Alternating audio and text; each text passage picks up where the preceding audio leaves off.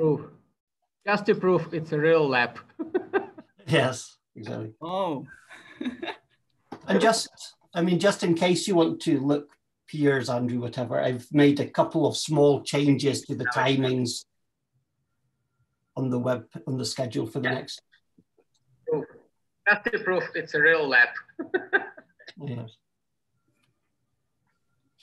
Okay, now we should be live streaming. Yeah, we're live streaming now. Okay, and yesterday I lost the recording, but let's hope it works today.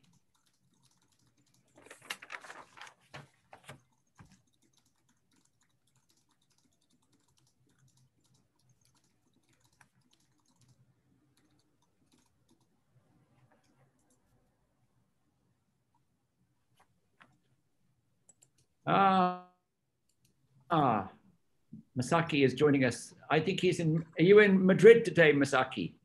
Yes. No, this in Germany. Germany. Okay.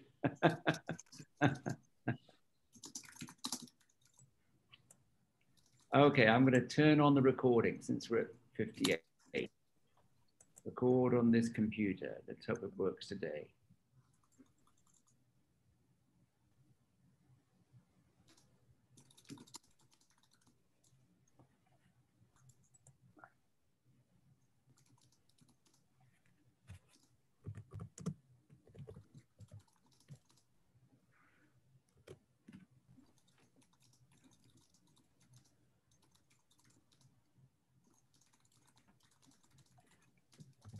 Andrew, I think the easiest way is when you ask people to give a round of applause, ask everyone to turn on their video as well, okay? Right, at that particular point. Okay. Droiger is giving us a nice view of the back of his computer.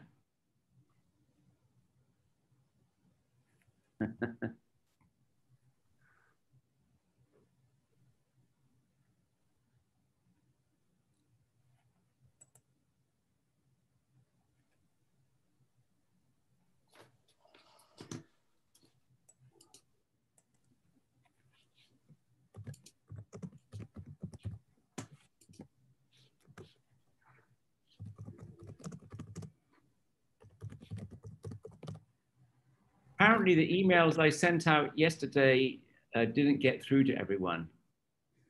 Let me put in the live streaming link for everyone. Is Gunnar not about today?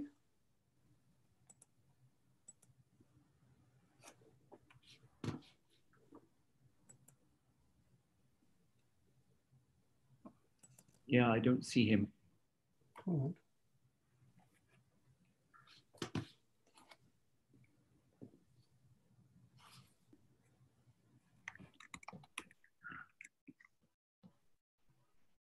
I put the live streaming link up. Steve, thank you for the note. I put the live streaming up.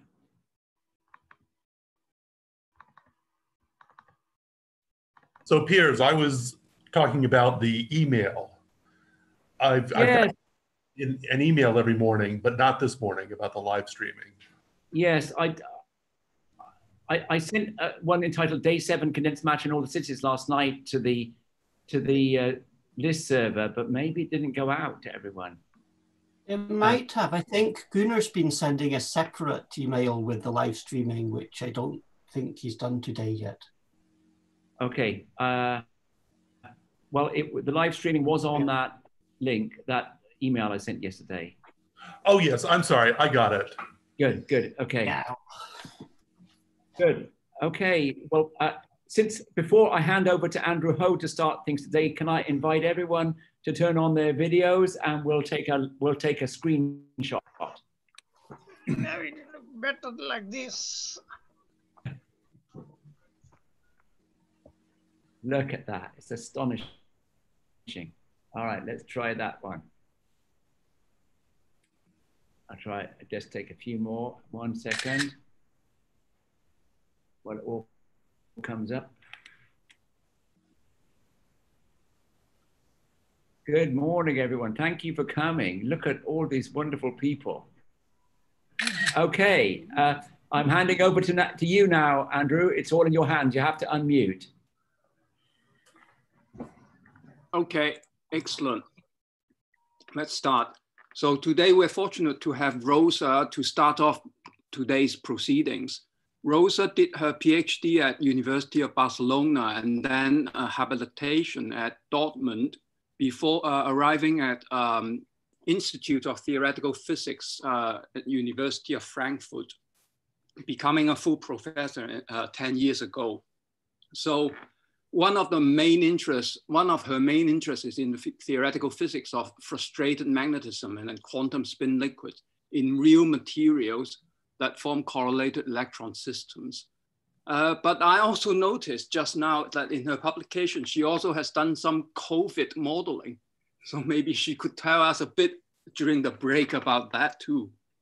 Anyway, today she's going to give us an overview of Kitaev models and their potential realization in materials. Over to you, Rosa. Thank you very much. Let me just share the screen and see whether, okay, you see my slides. So first of all, I would like to thank you for the introduction and thank the organizers for this opportunity to talk and discuss with such an international audience. And I realized that my title is very ambitious. So Kitaev models and materials, where are we now? This is in fact a field that has been going on now for about 10 years. And to do a summary of the whole field is not possible in an hour. But what I would like to do is to start with an introduction and then go on to specific aspects that from my point of view are challenging and are still puzzling nowadays. And a part of it, you see it here in this picture where I'm showing ruthenium trichloride and graphene. So at the end of my talk, I will be talking about this type of systems. Before starting, of course, I would first like to acknowledge my collaborators. Without them, none of this work would have been possible. So they are essential for the work I will be presenting. So first of all, my group in Frankfurt, David Kaib, Steve Winter, who just moved to a new position in the States, Kira Riedel and Sananda Biswas, and Ying Li, who also moved to a new position in China. We have been also collaborating with Johannes Knoller in Munich now, and the experimental group in Augsburg from Philipp Gegenwart, Alexander Zierling, and Sebastian Bachhorst. But these are not the only collaborators that I would really like to acknowledge. There is a long list also with colleagues I've been discussing too. And I just wanted to say that without all these discussions and exchange of ideas, this work wouldn't have been possible. So I just wanted to thank many of you. So let me start by an introduction to the Kitaev model. So the field of Kitaev started when Kitaev proposed what we now know as the Kitaev model, which is in principle a very simple Hamiltonian. So this is a bond-depending Ising model with nearest neighbor interaction on a honeycomb lattice. And what is special about this Ising model is this bond dependence. So if we'll go through the hexagon, for instance, in the Z bond, we will have a Z-Z interaction, in the X bond as X, and in the Y bond as Y interaction. So this model introduces high frustration in the system. And this we can just see that by putting ourselves in one side. So here we have a spin that has to interact with the nearest neighbor sites with a different spin component. And since the spin components don't commute with each other, this introduces a large frustration into the system. This model is nevertheless exactly solvable, and the ground state is a Z2 spin liquid with gapless Majorana fermions and static gap fluxes. So let me just show you briefly how this exact solution goes. So what Alexei Kitaev did is to use the representation of spin operators in terms of Majorana fermions. And Majorana fermions, these are fermions who the particle is the same as the antiparticle. And now by defining 4 different Majorana fermions that we call here the beta gamma, so beta X, beta Y, B, sorry, BX, BY, and BZ, and C, we can now define, in fact, our Hamiltonian that we had originally in terms of this combination of 4 different Majorana fermions. And now when we look at, in fact, at this, this form of the Hamiltonian, what we observe is that these B entities, which are when we get them into this product, that these are in fact localized entities, that they don't interact with other entities of the same type in the hexagon.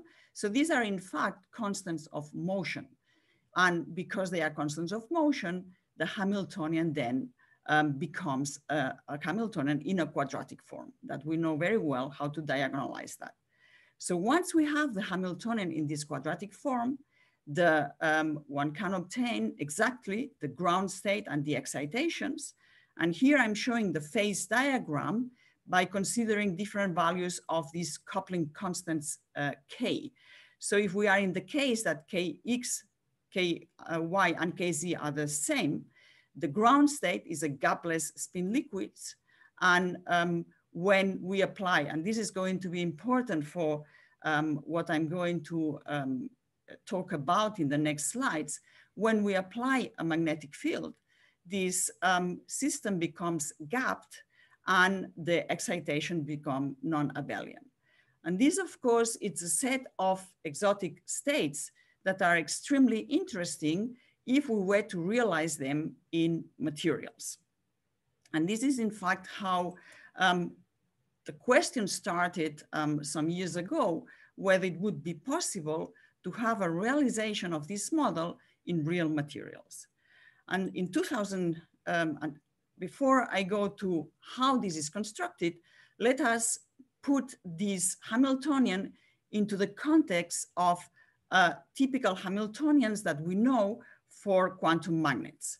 So basically, what we expect in a quantum magnet as interactions are, and here I'm considering only the bilinear interactions, so we will expect to have isotropic exchange. We may have a Jalodziński-Moriya term, which corresponds to the vector product of the spin operators.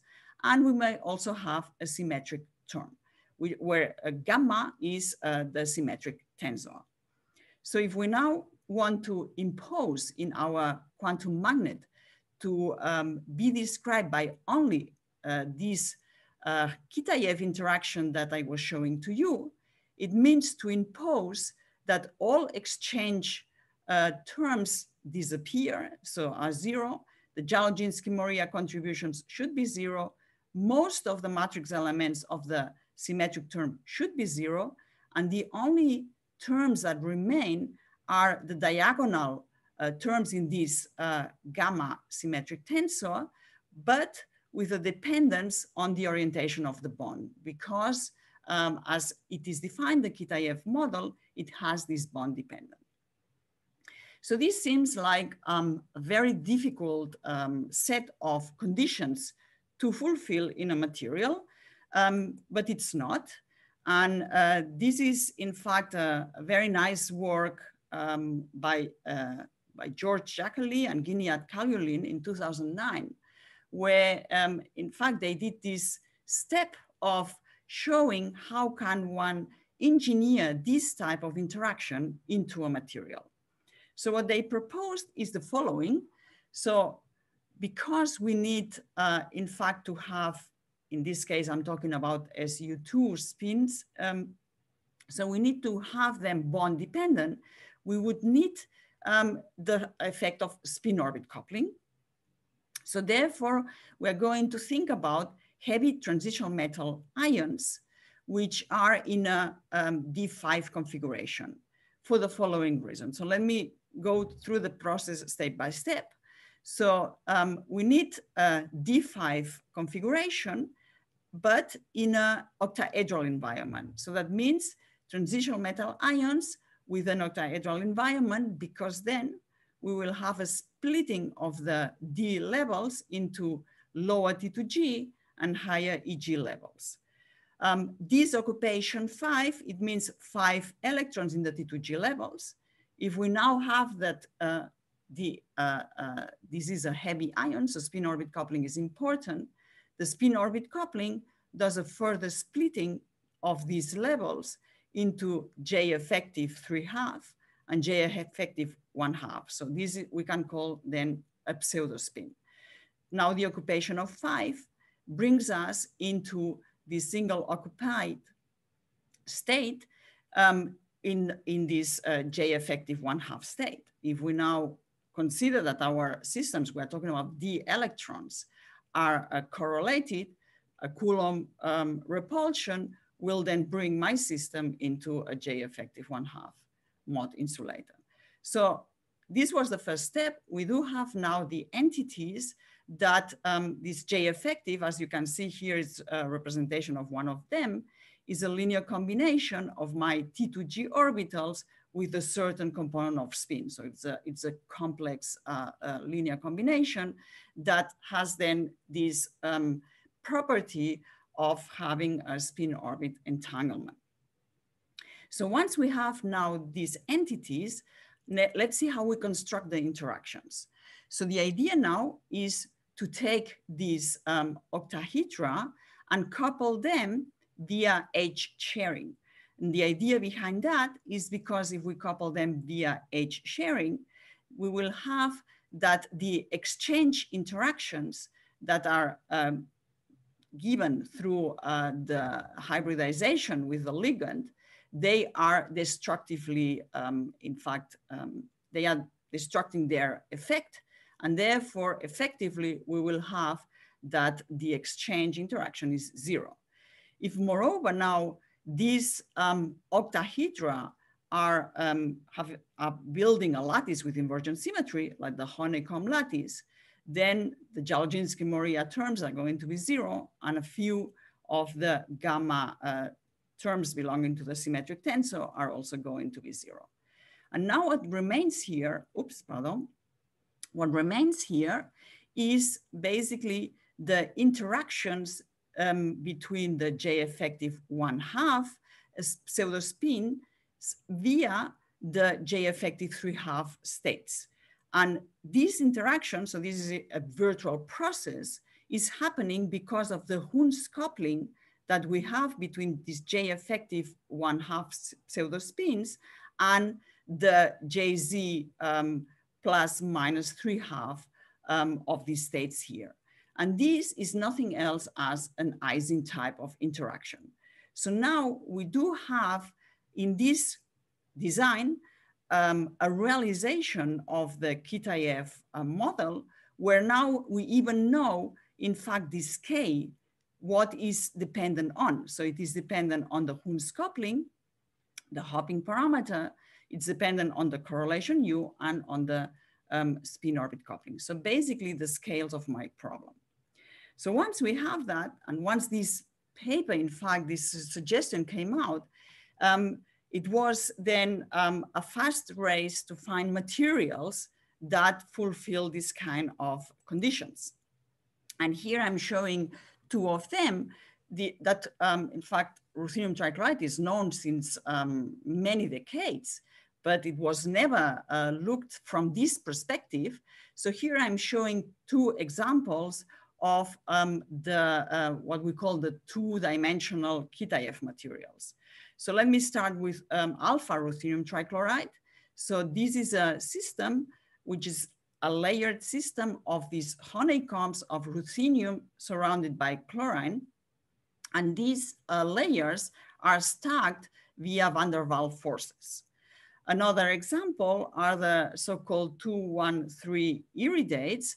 Again, these are hexagonal, 2D hexagonal layers, where in the middle we have a cation, either lithium or sodium, and then they are also stacked where between two layers of this type, we have a layer of lithium or sodium. So this was very good news. However, these systems are not fulfilling perfectly the conditions I was showing to you. So they show trigonal distortions. There are other interaction paths that are non-zero when one considers all the interactions in the system. So this gives rise to the fact that the description of the system is not only having this term surviving, the Kitaev term, but also other contributions. And even though in all these systems, the Kitaev contribution is the strongest one, because of the presence of the other contributions that I'm going to describe in a moment, these systems, in fact, show at low temperatures a long-range magnetic order. So for instance, the examples I'm showing here, alpha ruthenium trichloride and sodium iridate, they show this zigzag magnetic order. The alpha lithium iridate and the 3D versions of the lithium iridate, they have more complex orderings, but they also order.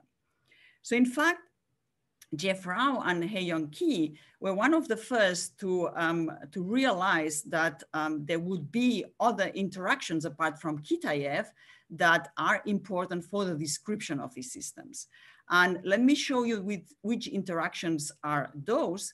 So we have this, the contribution of what we call off-diagonal anisotropic interactions. So let's assume that we are in the gamma is equal to the Z bond. So if we have the SIZ, SJZ, also contributing to the interactions are the SIX, SJY, as well as what we call the gamma prime, which would be in this case SX, SZ, or an XY, SZ. So these terms are indeed these are various calculations, zum Beispiel from ab initio, where one can derive these spin Hamiltonians that in fact show the presence of these interactions. And let me tell you maybe now some words about the sign of these interactions, because it's important when we analyze, in fact, the behavior of the systems and the excitation spectrum. So what do we know about the sign of the interactions? So from ab initio, if one starts from first principles, does DFT calculations, and then uses various methods to obtain these spin Hamiltonians, so either projective methods as we're using, or total energy methods, or perturbation theory, one comes to the conclusion that in this material, so the chemistry, and now let me concentrate on one of these materials, alpha ruthenium trichloride. So chemistry is telling us that this Kitaev interaction is ferromagnetic, while this gamma interaction is antiferromagnetic. Now, there are, independent of these ab initio calculations, one can also obtain conditions on these coupling constants by following the experimental observations. So for instance, Chalupka and Kaliulin, they in fact showed that if we know from experiments the orientation of the magnetic moment in the ordered phase, this is restricting what kind of signs and values you can get, you have to have for these anisotropic interactions. And here so for instance, the group of Steve Nagler, they in fact measured this ordered magnetic moment, and later on, this has been, in fact, used. There's a recent work on that confirms also what ab initio calculations show, that in this material, the Kitaev term is ferromagnetic and gamma is antiferromagnetic.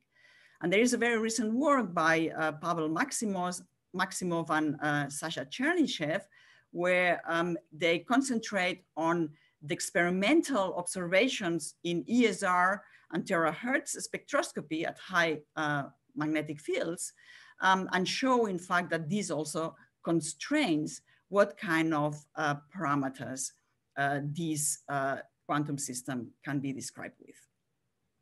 So there is the positive side is that this system is highly anisotropic concerning the interactions. The, let's say, less good news is that it's not a spin liquid in the ground state. We saw last week, let me maybe go once back. We saw last week, in fact, there is one system that shows no order that, and Hide Takagi was in fact discussing it because this is a system that he and his group have been working on. I won't be talking about this system today.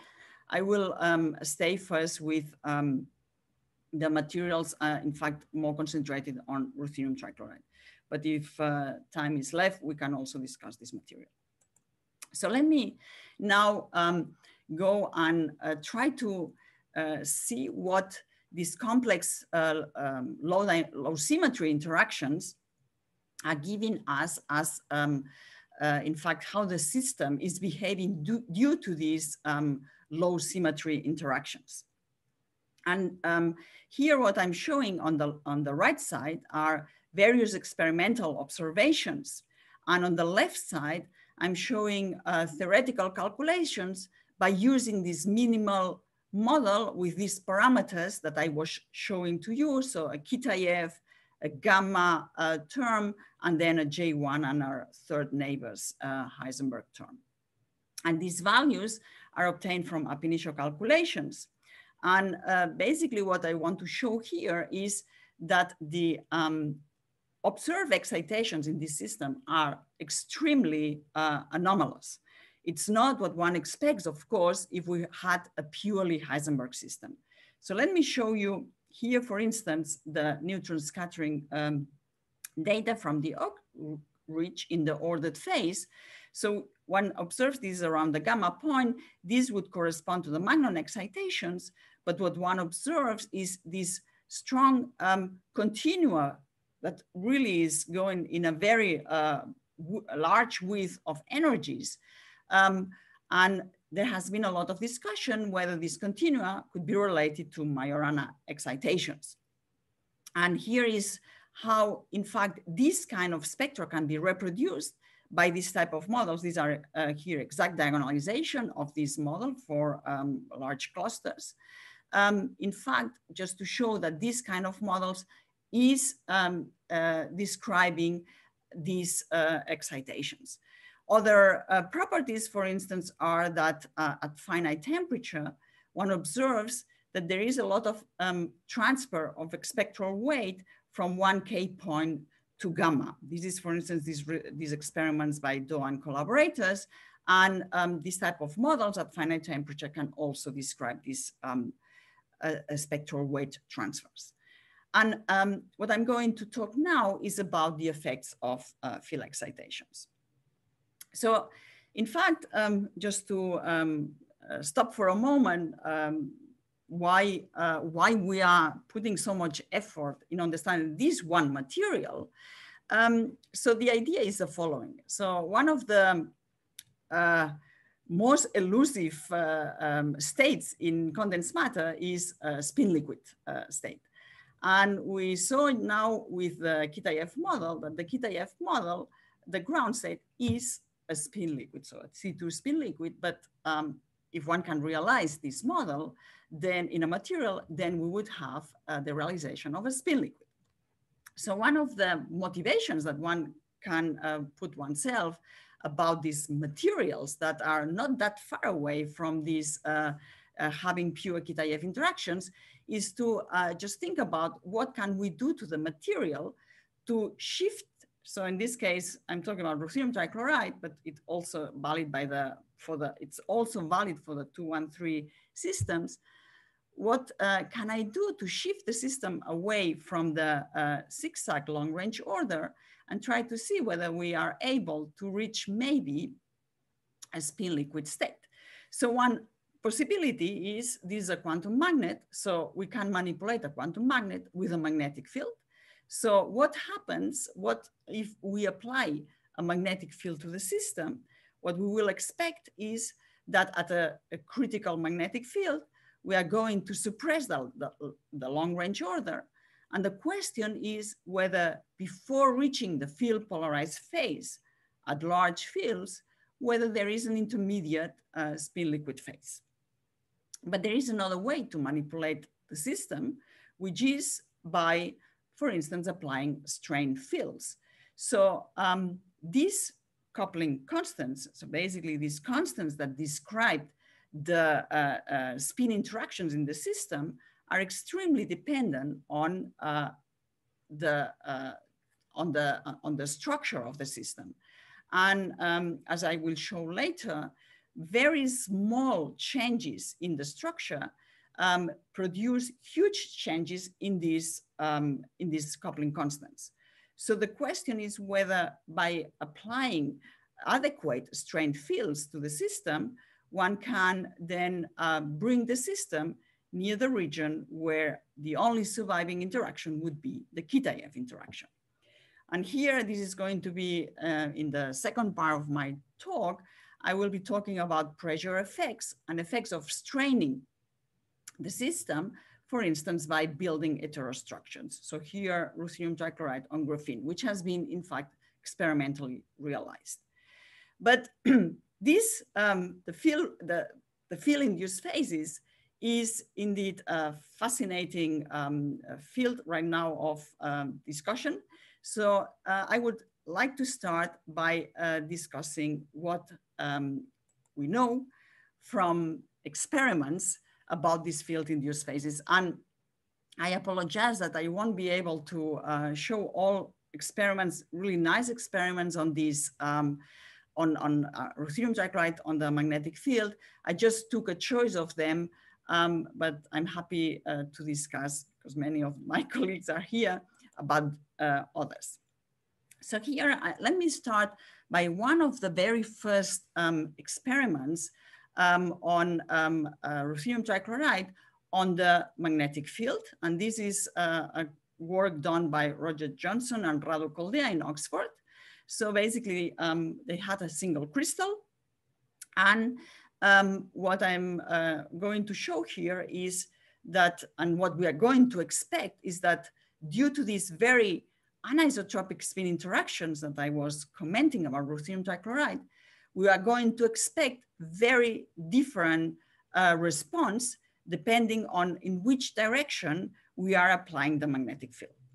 So what I'm showing here is the phase diagram that Roger and Radu obtained for the case when the magnetic field is applied in plane. So for an in-plane magnetic field, so when the magnetic field is 0, the system in fact goes into the paramagnetic phase at 14 Kelvin. At that time, the single crystal had a lot of stacking faults. So nowadays we know that if one can reduce the number of stacking faults in the sample, the critical temperature is then about 6 to 7 Kelvin.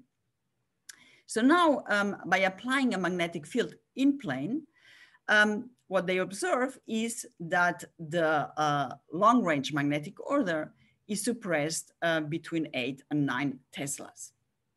And now what I want to show here is that if we observe the behavior of the magnetization as a function of magnetic field for by whether we apply a magnetic field parallel to the Z direction or in plane, you see how different is the response. So while in the application of a magnetic field parallel to Z, we are still deep into this ordered phase. The application of the in-plane magnetic field at about 7, 8 Teslas, there is a transition from the ordered phase, and one can see it here by following the temperature behavior, where in this region, the long range order is lost.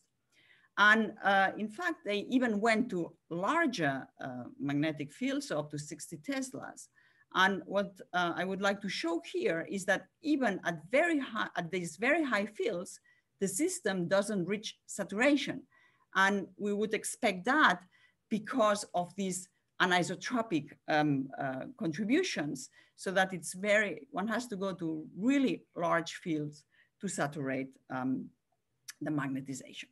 So these were one of the first experiments showing the behavior of the system on the magnetic field.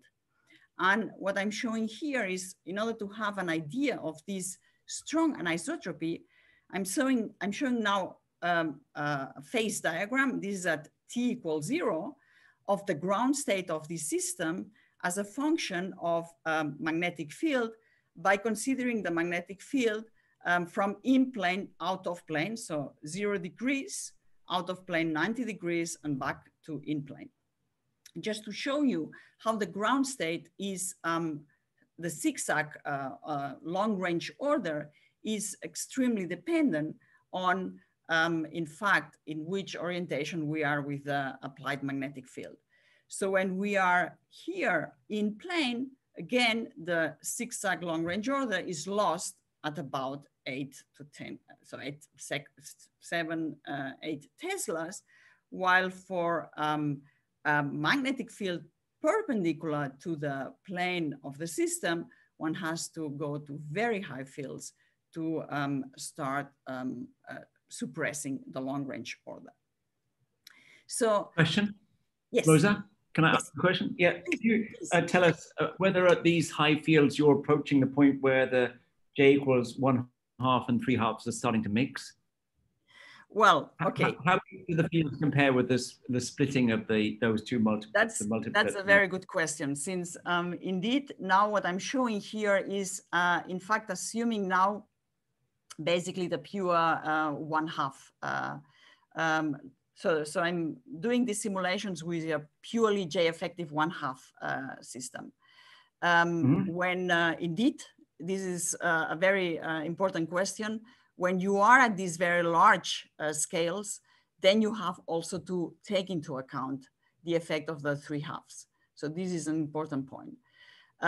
But this is not going to suppress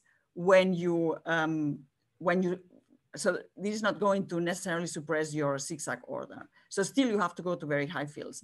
But yes, one has to consider then these degrees of freedom. This is a simplification that we do in the model.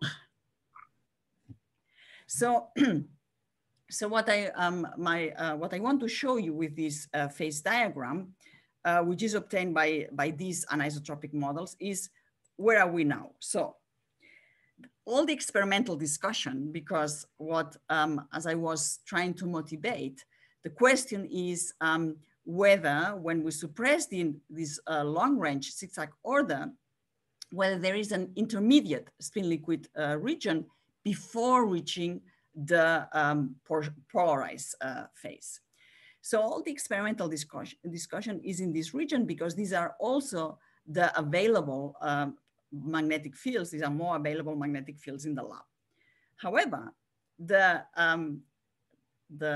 is a lot of development on the theoretical side to propose, in fact, a lot of interesting spin liquid phases when the magnetic field is applied perpendicular to the plane, which would mean for the experimentalists to go to these really high magnetic fields. And these, I'm just showing here a choice of them that if you include to your Hamiltonian, not only the kita F term, but also this gamma and gamma primes term that I was saying they are necessary to describe the system, then you get very interesting phases here with these orientations of the magnetic fields.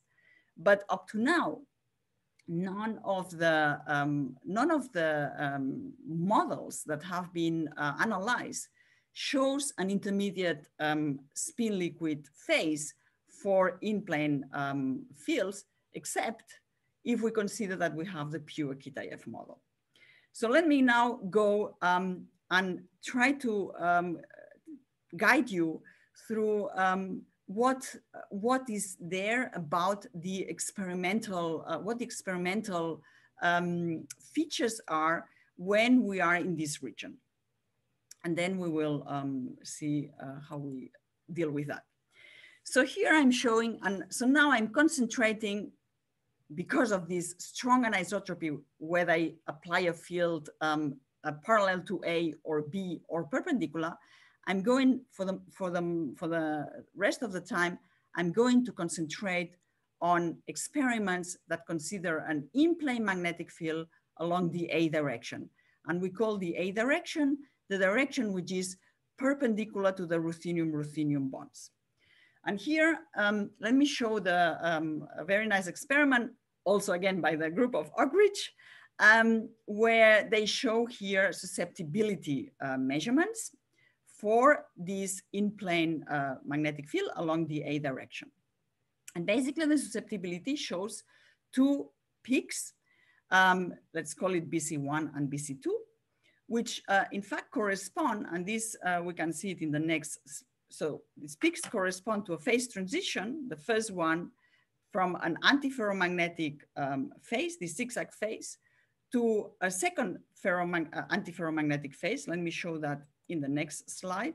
So here is, in fact, also from Oak Ridge Group, an analysis of this region. Let me first start with this region where we saw this, the behavior of the susceptibility.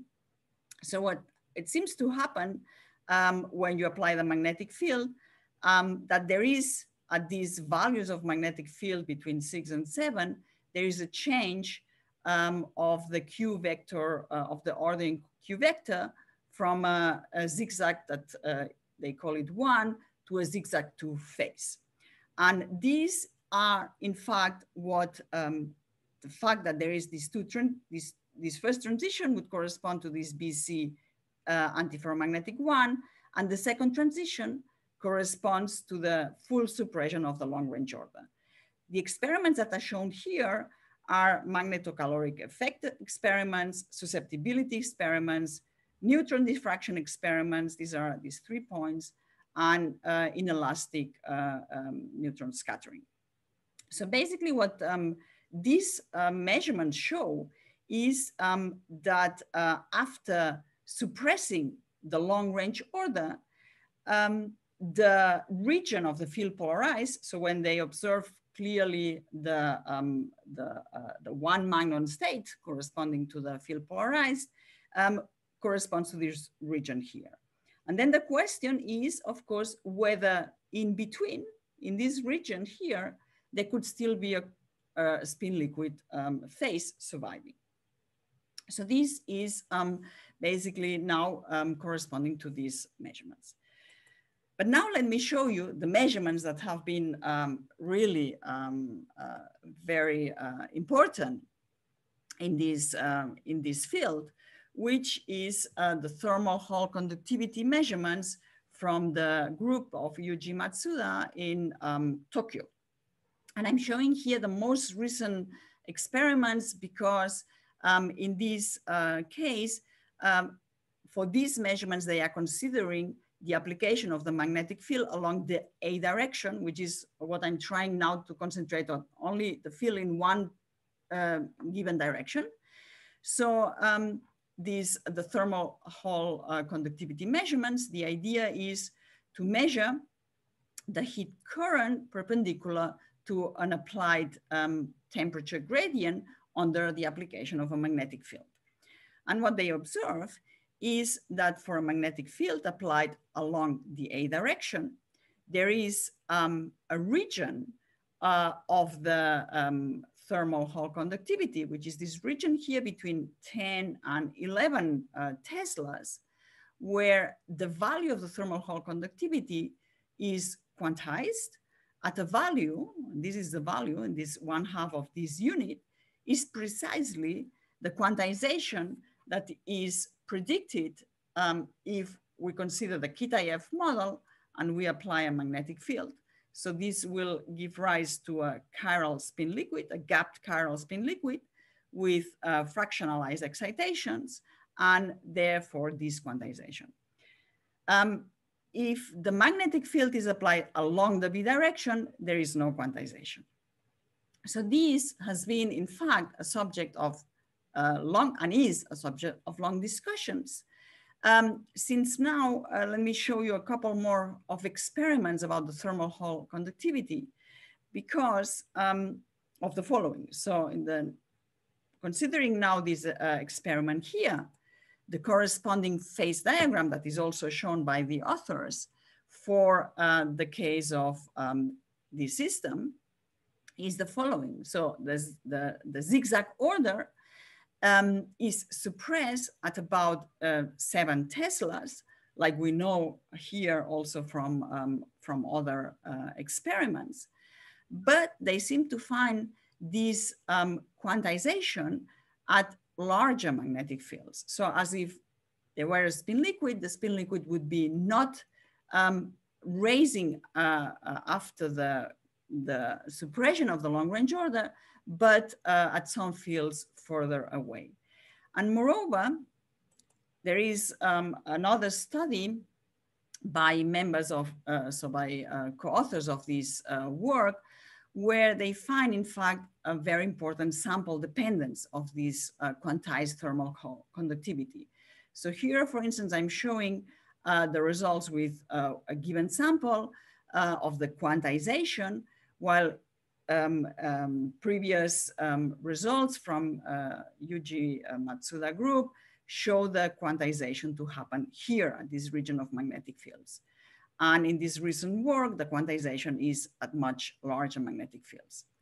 So there is still here something to be understood, why there is the sample dependence. And what I think it's important is, it seems that in all these samples, the suppression of the long range order is happening at the same field. However, this quantized state appears in different range of fields depending on the sample. So for instance, considering this case, we would be, and here I'm showing another experiments of, these are Raman experiments from the group of Peter Lemmens, also the group of Paul van Lostrich has performed Raman on the magnetic field, and the results are very similar. So in this region, we are in the gap region where there is a clear presence of this magnon corresponding to the polarized field polarized phase. So there is here a question about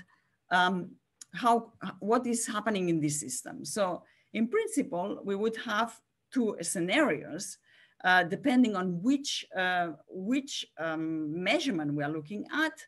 One scenario would be that after suppression of the long range zigzag order, the system has, here is a quantum critical point, and then there is an adiabatic going, so this continues adiabatically into the field polarized phase without a true intermediate phase.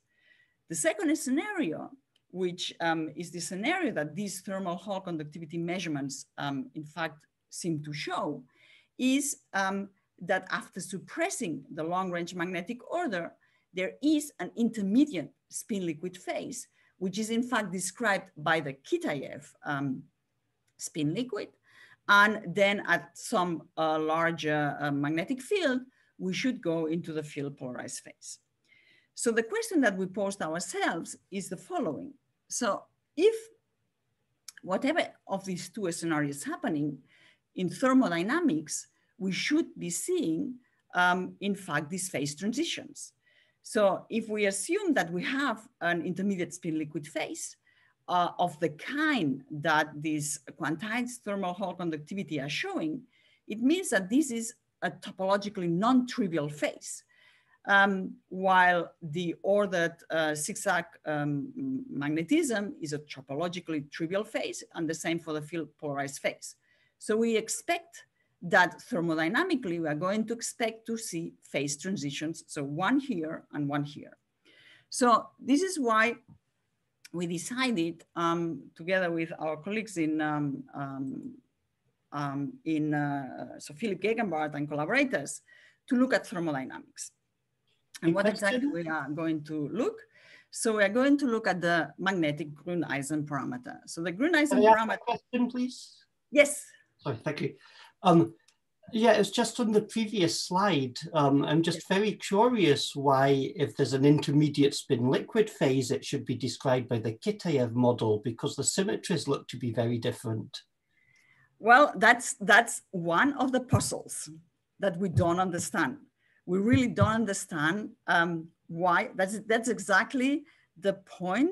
While many of us have been trying to find models where we include not only the spin, the Kitaev interactions, but also the other interactions that we know are important in order to see whether we can find this phase.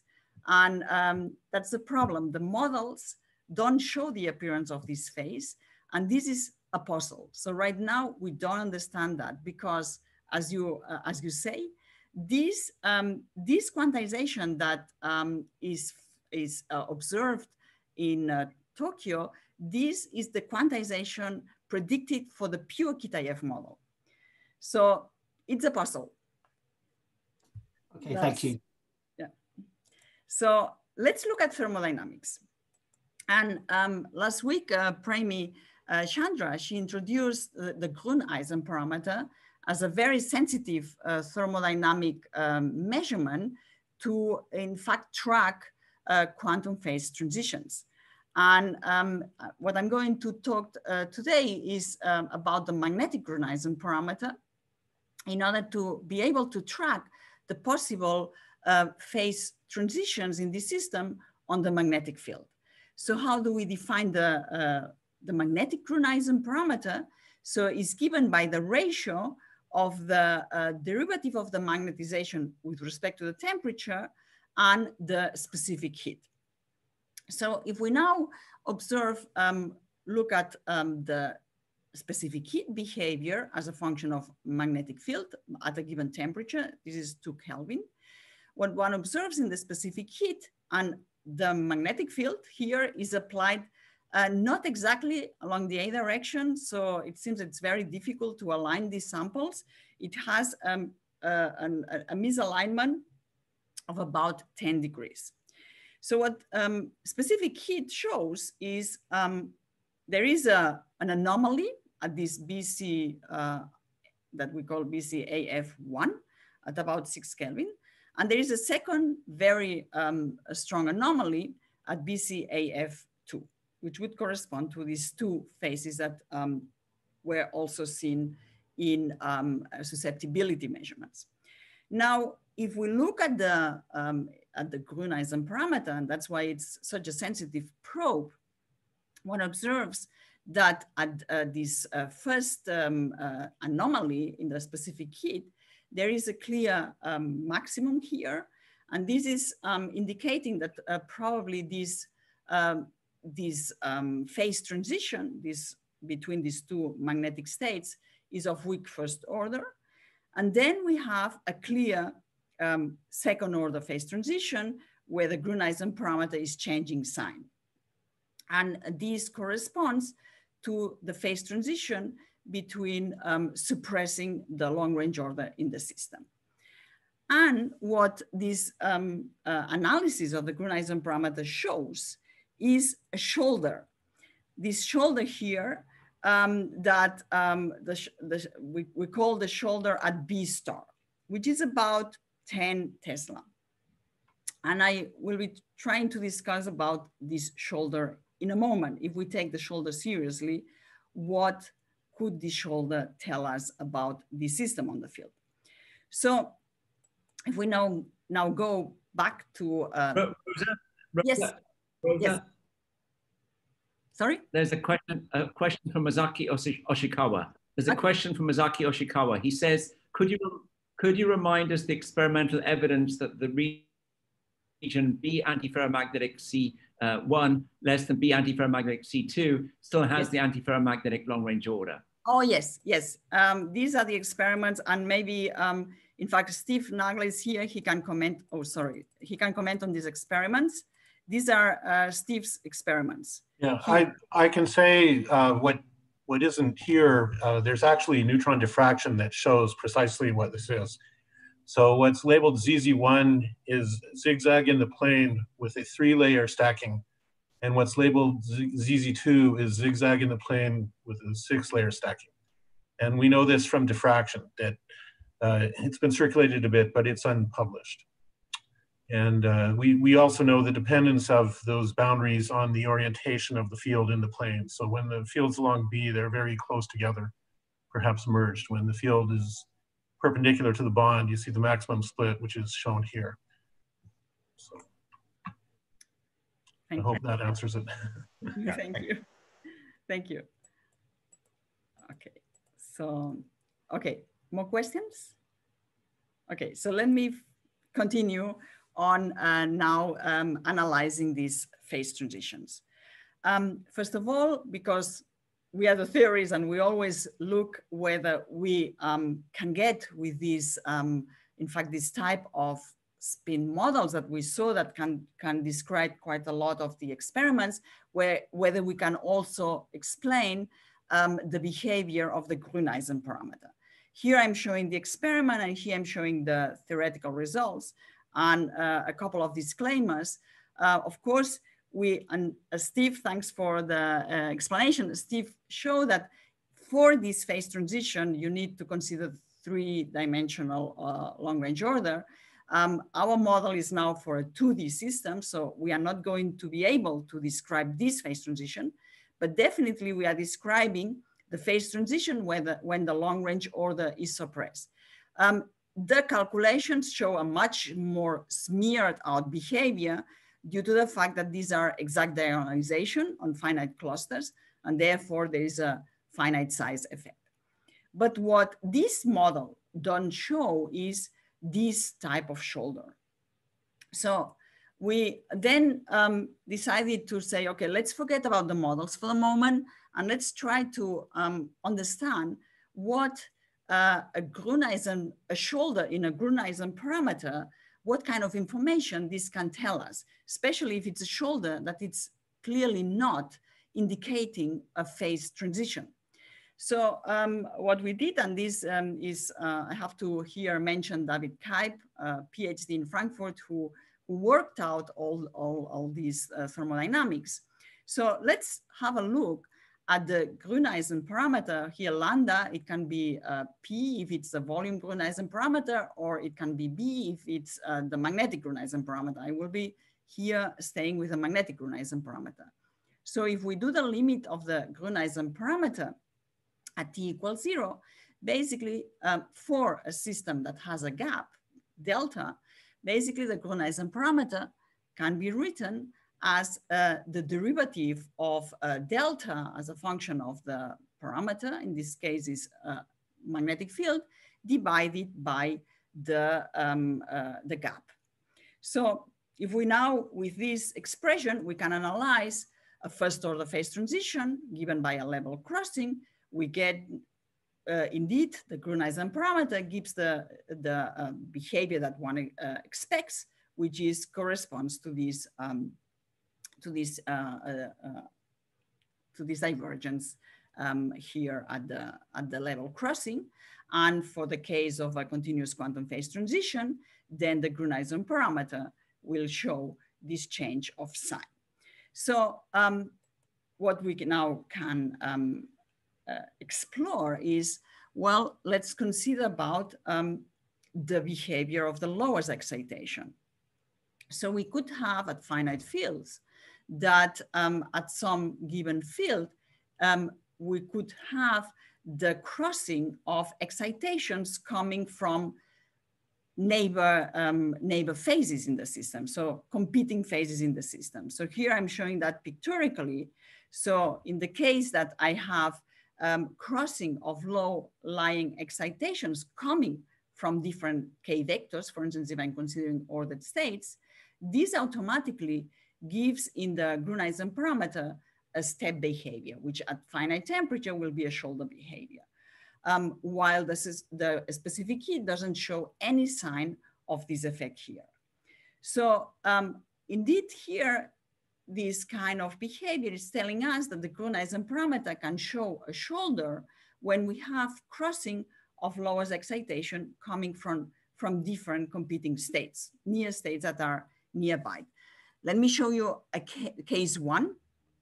So when one take for the description of the ruthenium trichloride a more complete model than these 5 parameters that I was showing to you, in fact, what we find at finite field is that there is a crossing of 2 low-lying excited states corresponding, in fact, to a different case. So this would be the zigzag order, and this could be the ferromagnetic order. And this would give, in fact, after suppressing the long-range order, would give this kind of shoulder. Or a more exotic case is we do have, for the case of the, I don't know how my time is doing. How much is my time? You've done 1 hour, almost 1 hour. So we expect to be getting into a question time in, let's say, 5–10 minutes. Is that possible? Okay, because I wanted to show the graphene. So let me just, this more exotic, so I wanted to go to the strain case. So if you give me 6 minutes, that should be fine. So sure. Basically, a more exotic case would be the following. So we know that the antiferromagnetic KITAF model has, in fact, very interesting phases. So in the antiferromagnetic KITAF, the KITAF spin liquid, in fact, survives for larger values of magnetic field. And there is a second spin liquid phase, which is called a U1 spin liquid. Now, what we know from this work from Chalupka and Guinead is that if we apply the hidden symmetries, if we apply these symmetries to the antiferromagnetic KITAF model, in fact, we have that this model is equivalent to a ferromagnetic KITAF model plus other interactions, so gamma and J interactions. And this model, in fact, is rather near in parameters to the model of the ruthenium trichloride. So what I want to say here is that such a phase, if it's nearby if ruthenium trichloride has such a phase nearby, competing with the state of the ruthenium trichloride, once we go to a field where the zigzag order is suppressed, then one may get this shoulder in the Gruneisen parameter due to the fact that there is a nearby phase where the system never enters to it, but it feels the excitations of this phase. So concluding this part, and then the next 5 minutes, I will talk about strain. Concluding this part, if we take this shoulder seriously, and in fact, other measurements, so for instance, in magnetostriction, also shoulders have been reported at this range of magnetic fields. What we propose that these shoulders are describing is the presence of nearby competing phases without the system really going into this competing phase. And of course, the big question is, which is the relation to the thermal Hall conductivity measurements? And this is something that needs to be explored. So let me now, in my last 5 minutes, just tell you shortly about what happens with the strain fields. And as I was telling to you, the exchange parameters are extremely dependent on, in fact, the hybridizations that you have in the system. And just to show here, if we change a little bit this angle between these 2 ruthenium atoms, then we can have very strong changes on the interactions as a function of this angle. So that means that if we apply pressure or strain, we are going to be able to manipulate these interactions. What does pressure do? Which is the first experiment that was done. So, sorry to interrupt. There is a question about 2 slides ago. Yes, let me go from back. Yasha. This one? Yasha, can you unmute yourself? Yeah, so my question was that the shoulder in the experiment seems to be horizontal rather a plateau, whereas your phenomenological finite energy crossing gave vertical shoulders. So can you comment about it? Is it possible to get these plateaus out of those kind of models? Okay, so our explanation of this is in fact a smearing of temperature. So if I, of course, basically this very strong step is because it was a t=0 calculation, but as soon as you go to higher temperatures, you start smearing out. That's, of course, one can now try to analyze further and perfection that. This was now done by considering a simple crossing of two levels. We know that, of course, we do have this continua of excitations. You have to then improve on this model, and probably then one can make a better quantitative explanation of this shoulder. Thank you. Yep.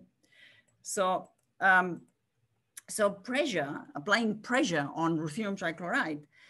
Here what I'm showing is the optical conductivity measurements of the phonons, and these are the in-plane phonons. So what pressure does to the system basically is that it distorts the system. So at a critical pressure of about 1.9 gigapascals, the system distorts, and basically it forms a static state of spin singlets. So therefore, no chance here to get spin liquid. And now I come to my last 2 minutes, going back to my first slide about what happens when ruthenium trichloride is put on top of graphene. And here I'm mentioning 2 experiments on that. One is done in Washington University in St. Louis, Zhu and collaborators, and the other one was done in Stuttgart at the Max Planck Institute. So I'm showing here the construction at the Max Planck Institute. So basically, they put graphene and ruthenium, then a top layer of hexagonal boronitride, and the device, in order to measure transport, is just basically put together with these gold contacts. So with that, they could then measure resistivity in the system. And here I'm showing as a function of voltage, what they observe is basically the conductivity.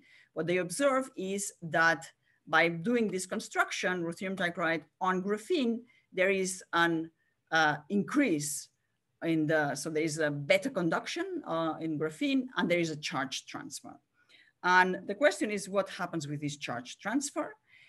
Here I'm showing the Hahn-Van Alphen oscillations and the corresponding Fourier transform of the magnetoresistant that clearly shows as a function of temperature the presence of 2 hole pockets, of 2 pockets. I mean, I will show that these hole pockets, 2 hole pockets in the system, so that the system is conducting.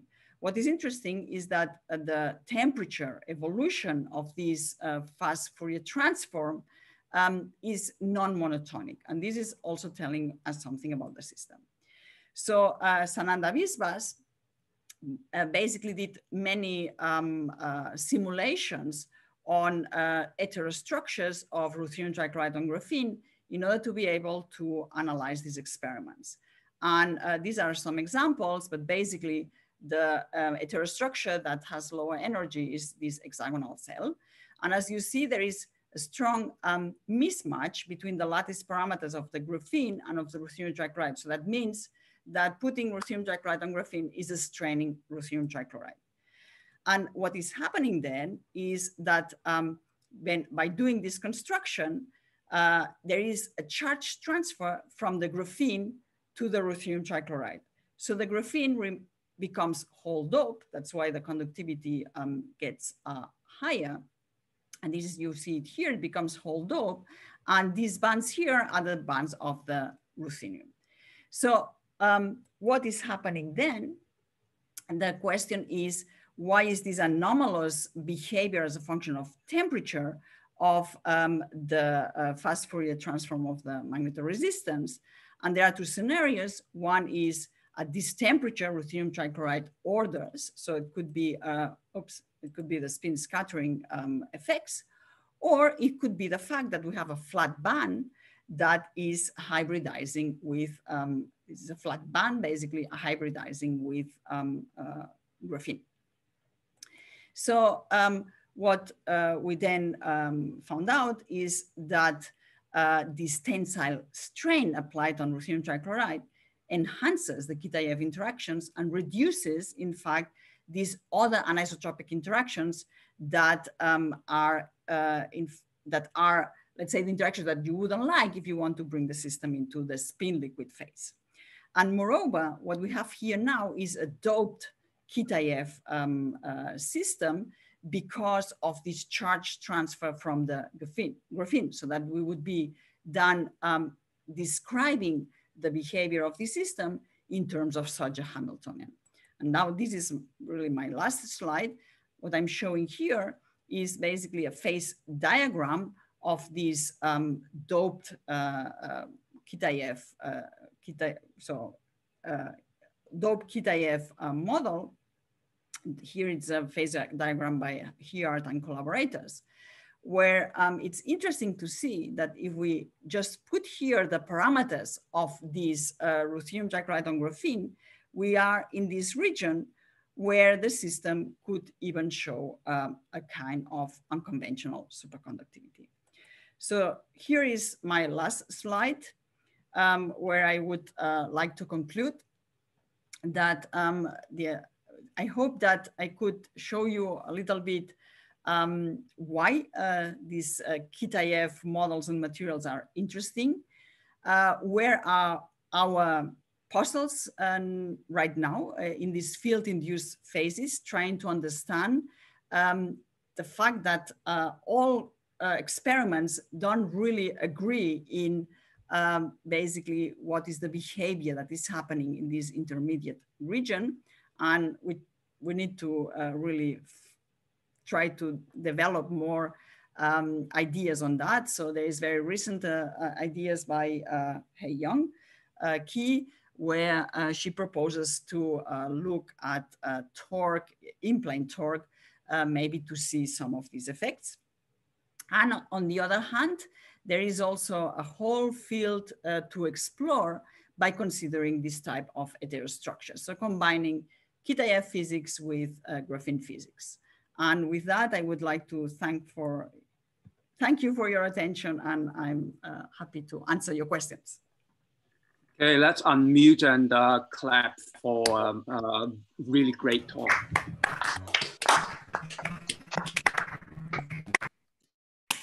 Questions?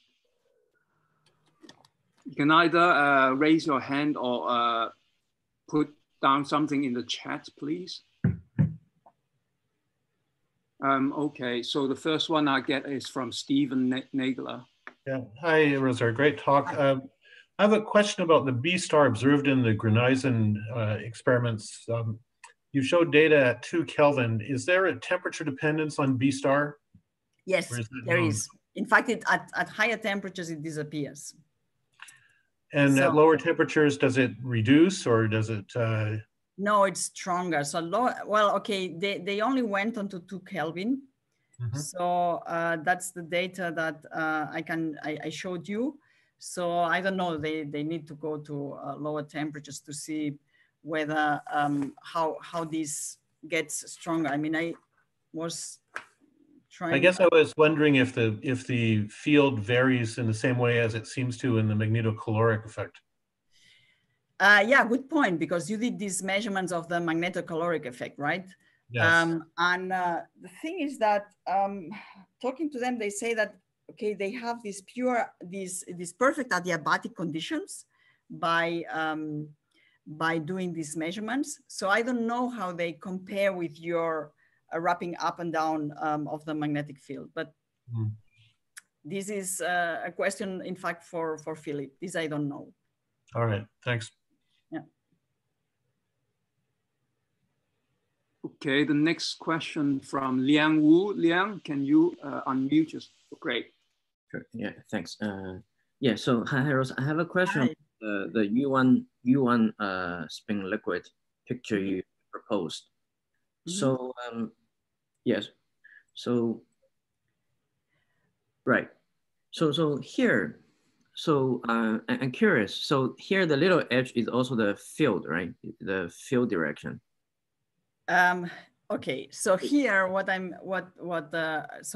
showing is now these are the exact diagonalization calculations. Are you asking about here, or are you asking about the right phase diagram? There is a edge. Okay. So this phase diagram is a phase diagram where, as a function of an in-plane magnetic field, what we have in this axis is at this H, we do have this H tilde, which basically has exactly the same phase diagram as the antiferromagnetic Kitaev. And here we have the Hamiltonian of ruthenium trichloride. And and sorry that I didn't put that on the slide, this epsilon is basically a combination of the parameters between this H tilde and and the parameters of ruthenium trichloride. So what in order to get these phases, I should manipulate a little bit ruthenium trichloride in order to bring into this region. Is this your question? Yeah, kind of. But in terms of experiments, yes. So then, like, is it possible that if you apply in-plane field, the system can transit from a zigzag phase to a U1 spin liquid? Without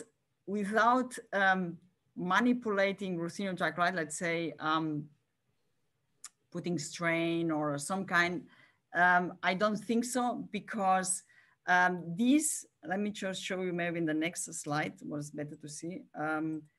No, where is my, here. When I was here, sorry. You see the still, even though we do have, these are the parameters that where you do have this S1 spin liquid, corresponds to these parameters. And if you compare them with the parameters for the ruthenium trichloride, still they are different. So that means you need to manipulate a little bit the system if you want to bring the ruthenium trichloride really into this U1 phase. But what I was trying to say is that it could well be that this is a competing phase that it is there, and whether you could manipulate the system in order to approach ruthenium trichloride into these type of phases. And the first thing you would see would be in terms of these shoulders until you really hit maybe the phase transition. So this is the message of this type of phase diagram, that in principle, you could manipulate your ruthenium trichloride a little bit more, since this phase is somewhere there in the phase space, not that far away from the parameters of ruthenium trichloride. Do you mind ask another quick question? So do you think, so I think if there is a U1 spin liquid, somehow you can induce, so there has to be another second phase transition to a field polarized state, right? Yes, here it is. Oh, I see. So then, this is a blow up of this region here. This is the blow up. I'm sorry. So then, yes. I'm curious. So like, sorry, I'm not very familiar with U1 spin liquid with some, let's say, neutral, like Fermi surface. So like for U1 spin liquid with neutral Fermi surface, can it also host like a thermal hole? In fact, this is a gapless. Yes, exactly. This is a gapless spin liquid, and this is a well-posed question. I don't know. So in principle, it would be interesting to look at that. What happens with the thermal hole in this type of phase here, that at least is there in these phase diagrams when you put a magnetic field. And basically, when you try to make the model into a region where you could compare with the models for ruthenium trichloride. So it would be very interesting to see what happens with thermal hole for this type of phase. Yes, but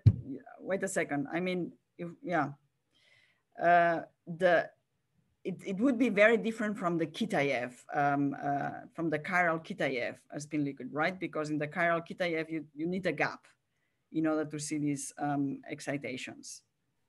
So it would be interesting to see what happens with thermal Hall. I don't know. Okay, yeah, thanks. Okay, the next person on the list, Yipeng. Hi, thanks for the talk. I have a question about the B star, and did I understand it correctly that nearby this B star field, the interlayer coupling is kind of like, competing with each other in some sense. So my question is that maybe, is it possible that you can apply some kind of pressure like uniaxial such that you can see whether this B star is related to the interlayer coupling, maybe enhance it or like suppress it? So what you're asking is the what would be here the role of the three-dimensional coupling? I mean, yeah. This is an open question. And in fact, it would be interesting to see that, so when we are here in this region, in fact, looking at the phase diagrams that I was showing, here in this region, we are indeed already in this gapped polarized phase. So in the where the magnon appears. So it would be very interesting to see indeed if you change the conditions of your system that will also influence the state of your system, whether this shoulder is also modified. I think it's interesting to analyze that because of course you are going to change the excitations in your system, and therefore this should have some appearance in this kind of quantity. Yeah. Thank you. Okay, anyone else? Well, I can see Sam Carr on. Okay, Sam, do you want to ask your question? Sam Carr? Oh, yeah, sure. If there's nobody else. Yeah, yes, I was just quite curious about the phase transition between the two different spin liquids, the U1 and the Z2, because presumably that's some form of quantum critical point, but do you have any idea how that would be classified? Okay, so this, let me tell a little bit the story of this intermediate phase. So this was I think the first work where they talk about this phase, and this work, it was done for, so let's take the antiferromagnetic Kitaev model. And these are mostly exact diagonalization calculations. Here these are from Matthias Golke and collaborators. These are DMRG calculations. So it's a numerical way of looking at this phase. So this I have to tell, because this is the numerics that show you that once you enter this phase, there is in fact your gap. You basically go into a gapless phase. And right now, as far as I know, we also did exact diagonalization. And this is the only thing you can analyze, basically what happened to your excitations. So I don't think that there is a deep analysis in let's say, which is not numerics related. So this is what we know right now about these phases. And here, Kieran and Simon, they also did exact diagonalization. So again, analyzing what happens with your excitation spectrum as soon as you put a finite magnetic field. And you see a change of excitation spectrum between these two states. You also analyze, for instance, the omega order parameter that I didn't show here. So this product of S operators, and you also see a change in the omega parameter. So you are rather sure that you go into a new phase. Okay, but you don't know for sure it would be a second order phase transition or anything? No, I don't think that, at least I can tell from our numerics, this is difficult to analyze. I mean, we are limited by the, basically by the size effects. So finite size effects. Okay, thank you. Well, I see that Piers has maybe I can, yeah. Yeah, I'll ask. First of all, thank you for a beautiful talk. I wanted to ask a question really for pedagogical reasons at the very connected with the very beginning of the talk.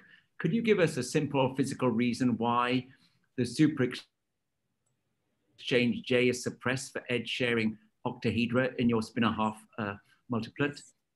Yes, let me go to the. It went past very quickly. And oh, I'm sorry. Yes. It's a very important issue. Yes, it is. Yeah. It is.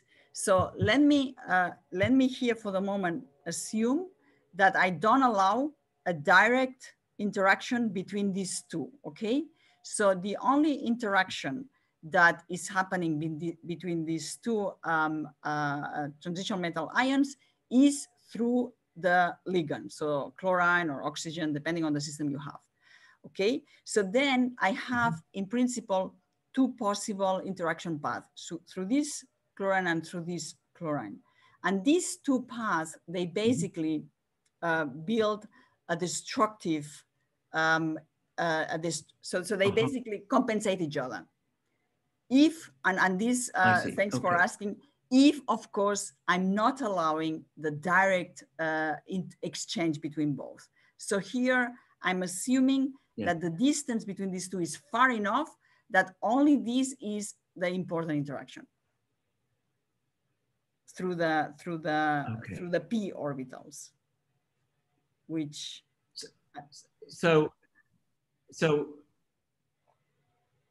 is that because the effective hopping between the two sites has been destructively interfered to be zero? Yes. Is that the right way of thinking about it? Yes. Yes. Okay. Thank you. Not a destructive interference. Exactly. Yeah. Thank you. Thank you very much. Thank you. We've got some time. There's still one more question from Liang Wu again. Yeah. So since there is I think there's still 7 minutes left. I hope it's fine to ask another question. So, sorry, I still have a question about the UN spring liquid. So, I mean, Santil gave 2 talks like in the past, maybe last week. Yeah. So like in his picture, in order to kind of host UN spring liquid phase, the system needs to be kind of close to, in other words, the Mott gap needs to be small so that you can tune like through a Mott insular transition. That in his picture. But Rossini chloride, I think the Mott gap is like 200 millieV, right? Well, I mean, there's this, okay. The charge gap is about 1.5 electron volts. There is a discussion about the gap, but yes. So the gap I'm talking about is between the J equal to J effective to 1/2 and to the 3/2. I think that gap is 200 millieV according to optical measurement. Yes, that's correct. So then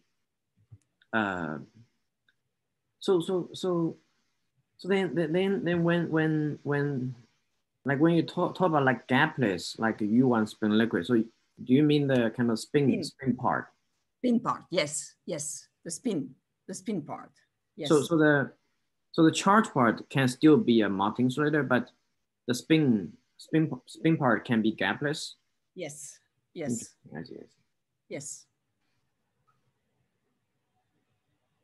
So exactly, because we always have to distinguish. Thanks for the question. We always have to distinguish between the charge gap and the spin gap, and this would correspond to a phase where the spin gap is 0, this intermediate phase. Yeah. Okay. Thanks.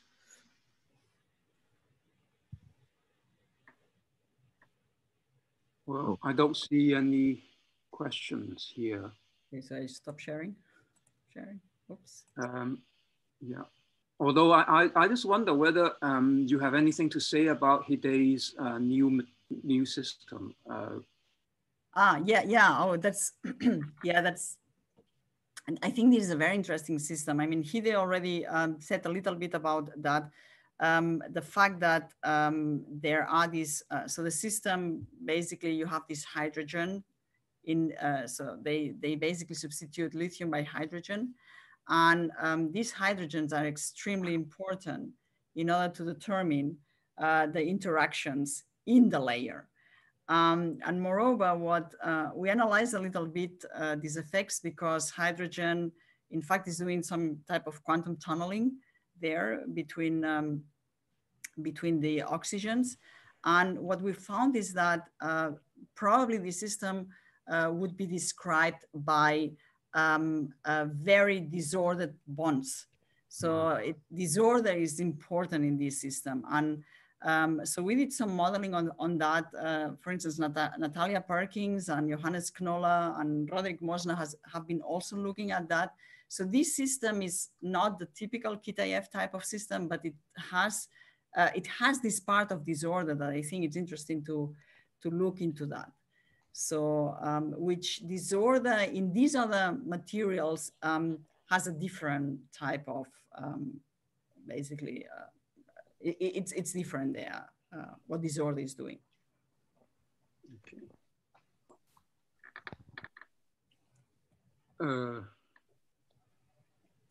Liang, do you still have another question, or have you not lowered your hand? No, I don't have further questions. Okay.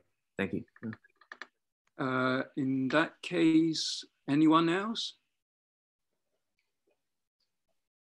Okay, so maybe we can slightly early, but nevertheless, let's thank Rosa again. Unmute and clap for Rosa. Thank you. Excellent talk. And Piers, are you going to break us up into breakout rooms? Yes, I'm going to break everyone up into breakout rooms. Thank you, Rosa, for such a wonderful talk. It was very, very clear, very pedagogical. And we are now about 90 people, so I'm going to break us up into about 10 breakout rooms.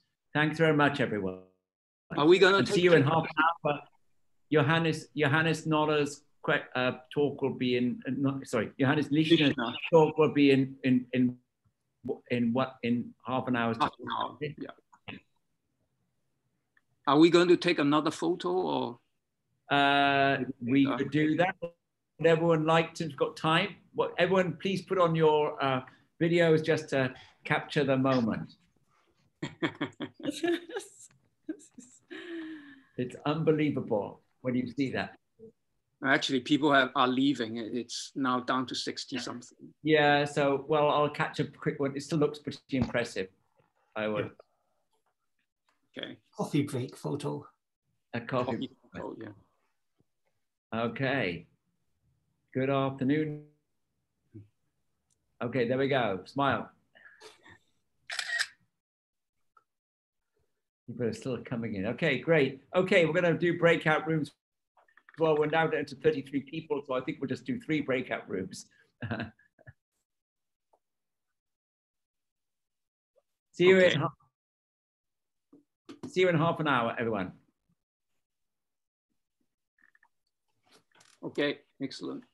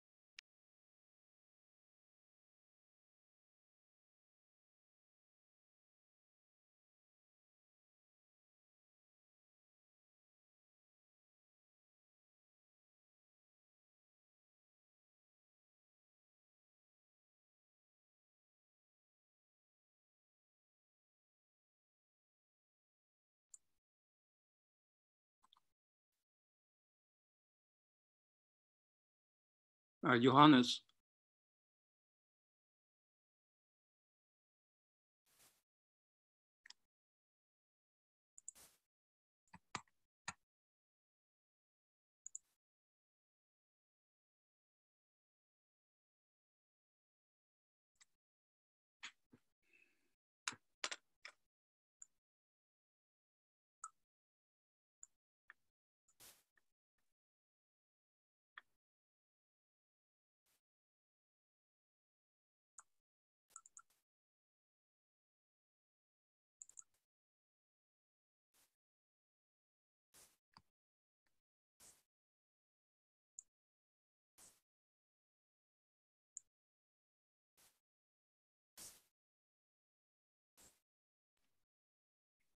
Hello.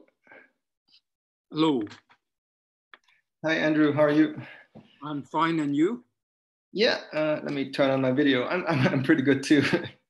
Okay. Are you actually in the UK or? Yeah. I'm in London. Right. Some of my colleagues, Italians, Germans, they are actually back in Italy or Germany or something. Yeah. Well. Yeah. I mean, Germany's like, I guess, a little bit better ahead of the. A lot better. Yeah. But no, I've been here all the time. Okay, so do you want to try your share screen now? Yeah, let's see. There we go.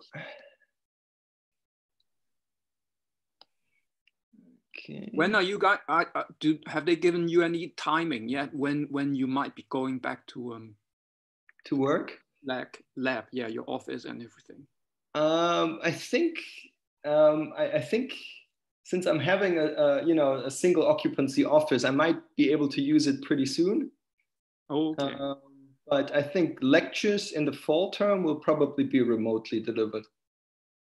Right. So we are having a weird situation where they tell us there will be 50% face-to-face teaching. I don't know how, but so most of the lectures are going to be online, but somehow they want to attract the students to come back. Yeah, I mean, makes sense. I mean, students will want to be there physically. I mean, that makes sense to me. Yeah, but on the other hand, when they come back, they will have to still social distance, and there may even, I don't know if we are going to do it, but there are talks that they might form bubbles. So a group of them can be together for more than just a few minutes, but you're not supposed to mix between different small bubbles of, I don't know, I see. Okay. 5 people or something like that. I've read about it in the news. Okay, that I haven't heard yet. But for sure, if we are going to have even 1 meter social distancing, means a quarter of the capacity of any rooms, basically, lecture rooms. So I don't know how we are going to manage if we have any face-to-face. Yeah, I mean, if you open the pubs, you might as well open the university. Yeah, that's true. All right, let me see if I can share my screen. Does that work? Yeah. All right, and you see my mouse too? Yeah. Okay, good then. All right. I noticed that some people have a more fancy pointer on. Yeah, I guess you can do a laser pointer or something, but I think I'll just have a red dot, yeah, which is perhaps more visible. I don't know. Visible. Let me see. How would I do that? Is there? Yeah, in PowerPoint, is there a tool somewhere or drawing thing? Tips. Help? I don't know. I don't actually use PowerPoint myself, so.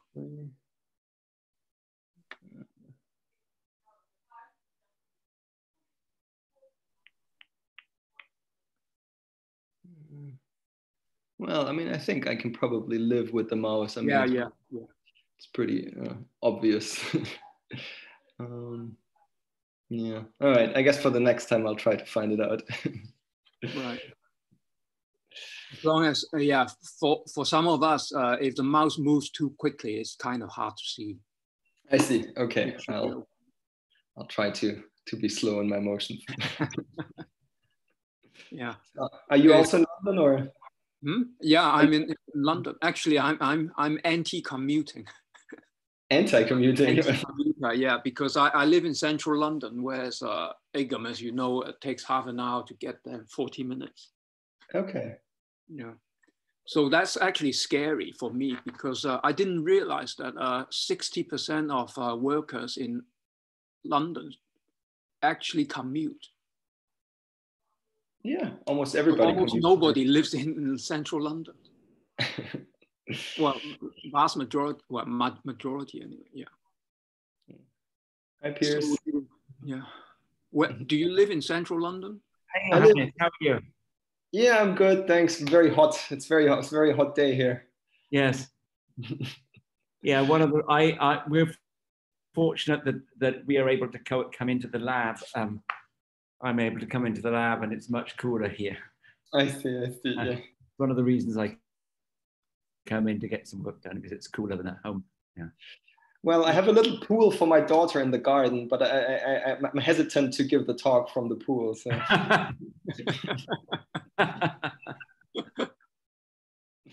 Okay. So not quite time to break the breakout rooms. Yeah. Okay. To answer your question, Andrew, I live in north of Finsbury Park, Wood Green area.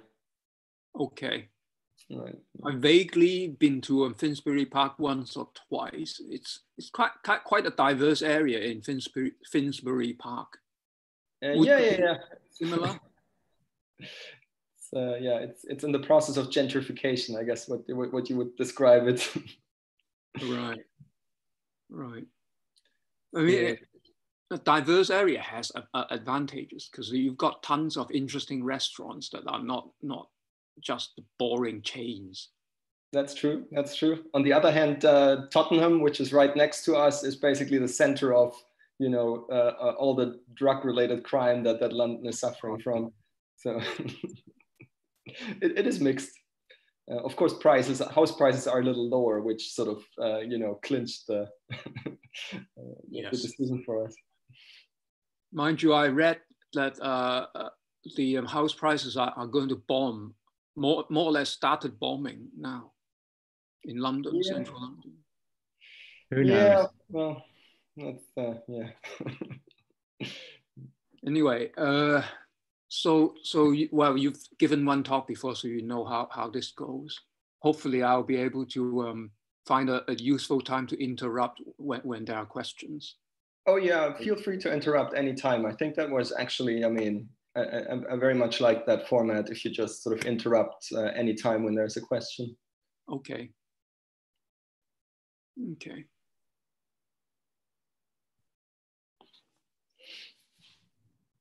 Oh, someone has a 6-digit number as his login name, his or her login name.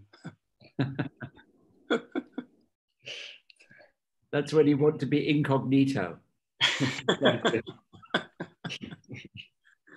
Do you have any enemies, Johannes? Well, I'll find out, I guess. 642447. Okay, so the breakout room.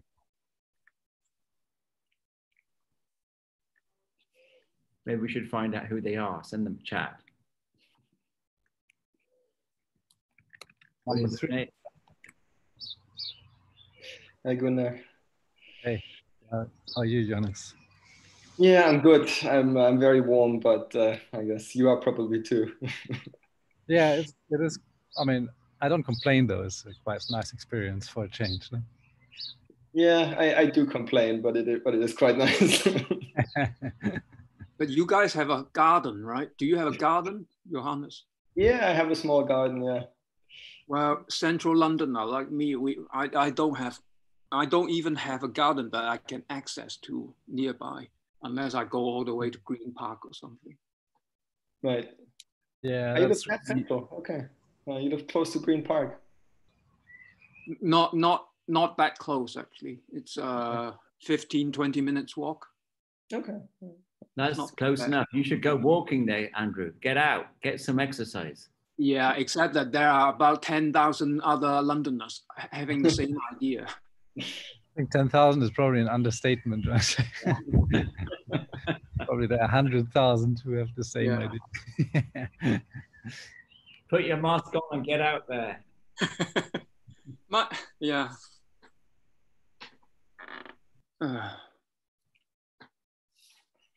Well, I am looking forward to having a bit more freedom.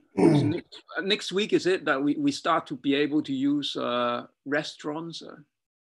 Yeah, 4th July of July. 4th. 2 weeks ago. Yeah. We are we going can to our first outdoor restaurant this weekend for 3 or 4 months. Yeah.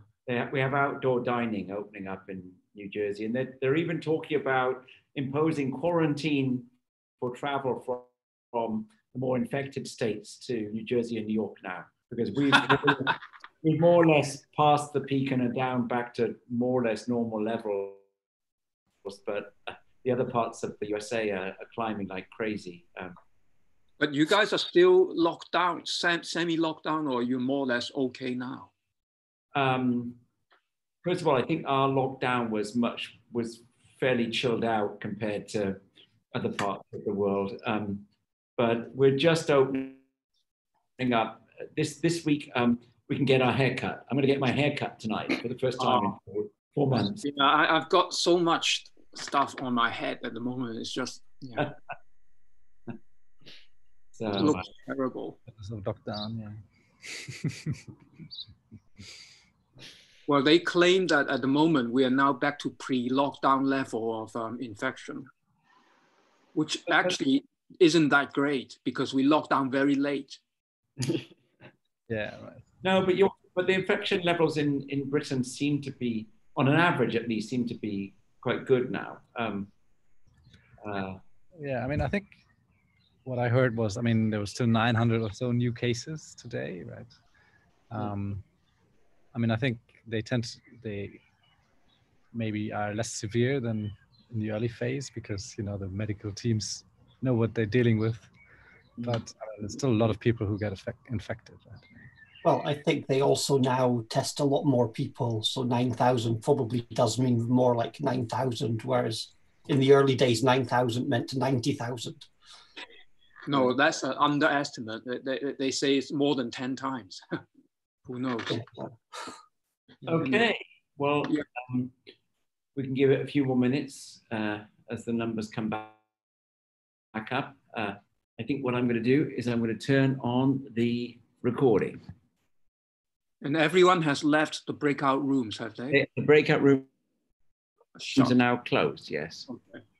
They're now closed. And now we, right. Yes, unlike rooms in a regular conference, peers can actually just get rid of the room. I can which you're probably not supposed to do in a regular building. Well, they may be in the middle of the solution of the high TC problem. Yeah. Well, there you go. Tough luck. Yeah. Let's see. I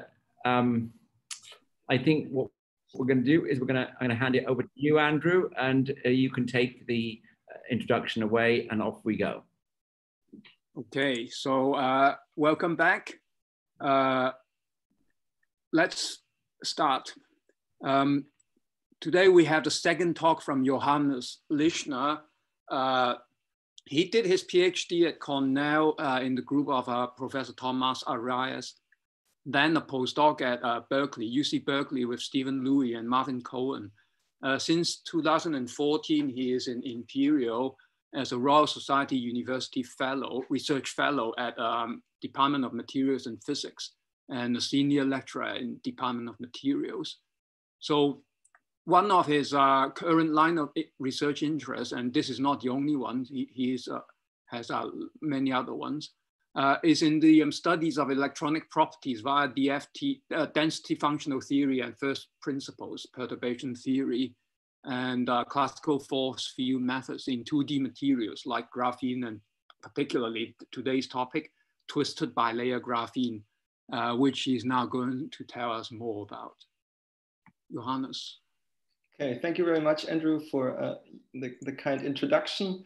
Of course, I want to thank all the organizers of this wonderful conference to invite me back. As I alluded to on Monday, last year's talk was actually extremely important because it led to a new collaboration with Dmitry Efetov that I will sort of talk about in the end of my talk, that really sort of shed new light on the physics of this new material.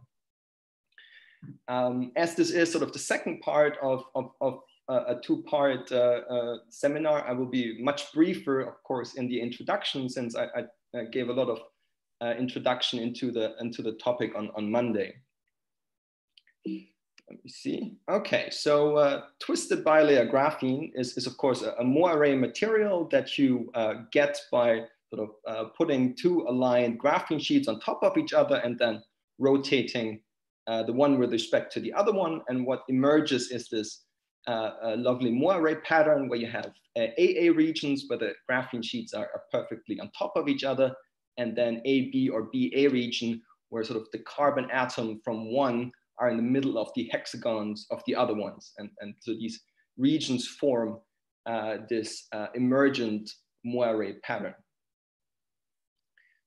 One of the things that I think we as theorists should emphasize very heavily is that it was actually theory that predicted that this is an interesting system to look at.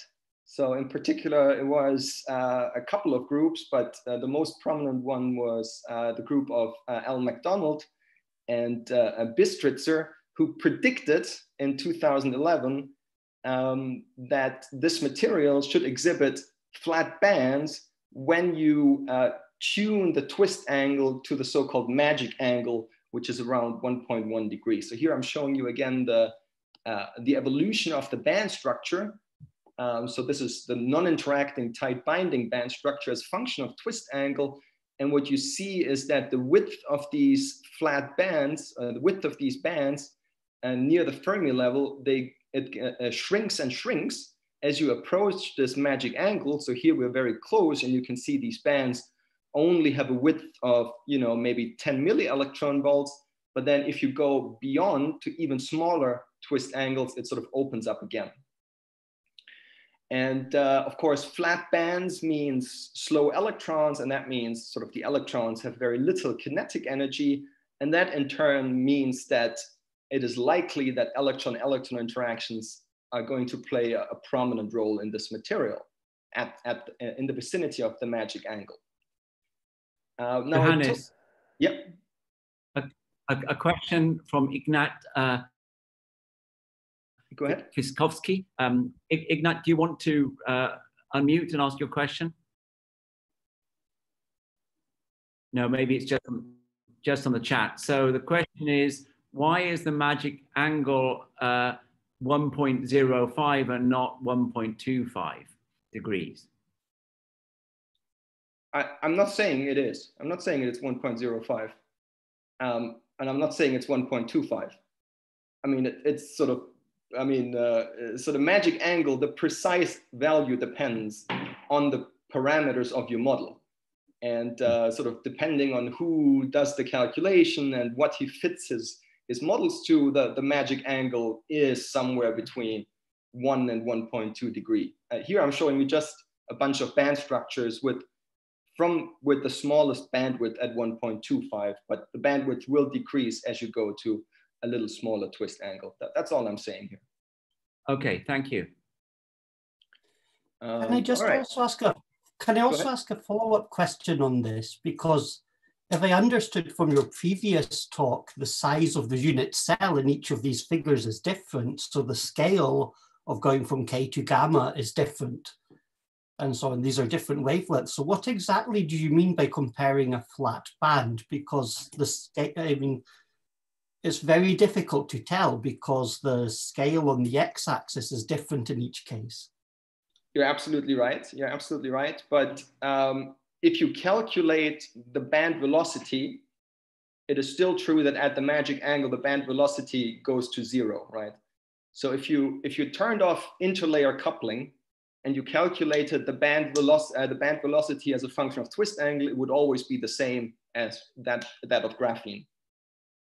But if you actually turn on interlayer hopping, you can see that the band velocity actually goes to 0 at the magic angle. So I'm talking about the slope of the band. Okay, so really, so we can't necessarily see that from these figures, but you're telling us it does happen. Exactly, exactly. So I mean, I appreciate your point that the scale on the x-axis is changing, and that makes it a little harder to compare. That's true. Okay, thanks. Okay, right. So 2011 theory, a true theory prediction. And then it took experiment quite a few years to catch up. But eventually 2018, the group at MIT of Pablo Llorillo Herrero was able to fabricate these very precisely aligned samples and measure transport properties. And indeed, there was interesting physics that they hypothesized to be related to electron-electron interactions playing a dominant role, and in particular at high elevated temperature that manifests itself as additional insulating states, which are these two here at minus and plus ns/2, which are not predicted by a band structure picture, and therefore are sort of assigned as correlated insulator states as opposed to band insulator states. When you cool it down, what they also found was the emergence of superconducting domes on both sides of the MOT or correlated insulator states. And so they were able to make a phase diagram of carrier density versus temperature, which if you compared it to the high temperature cuprates, which are shown on the right here, this bears some remarkable similarities. And so a lot of people were intrigued, are still intrigued by this possibility of maybe understanding cuprate physics, well, through twisted bilayer graphene. But I guess one of the messages of my talk today is that you have to be careful. I mean, it might just be that, talking in biological terms, that twisted bilayer graphene and the cuprates are similar phenotype. So they look the same. But when you sort of look inside at the genetic makeup or the microscopic mechanisms that give rise to this phase diagram, it might be that they're different, right? And so that will be one of the main lines that I'll talk about in my talk today. So from a theory point of view, you could basically say the simple question that we have to answer is, what is the role of electron-electron interactions in this material? We understand, without electron-electron interactions, we essentially understand this material. All the complicated physics is associated with electron-electron interactions and possibly also other type of interactions like electron phonon. Now, it might be very tempting to sort of, jump into the middle and try to understand broken symmetry phases of this material. And historically, I have to admit, that's what I did. But recently I've started to retrace my steps and decided to study electron-electron interactions in the normal state first. And I hope I can show you that there's a lot of interesting lessons to be learned in the normal state. So how do we study the normal state of twisted bilayer graphene? So by normal state, I mean either sort of the semi-metallic state when it's undoped or the metallic state when it's doped.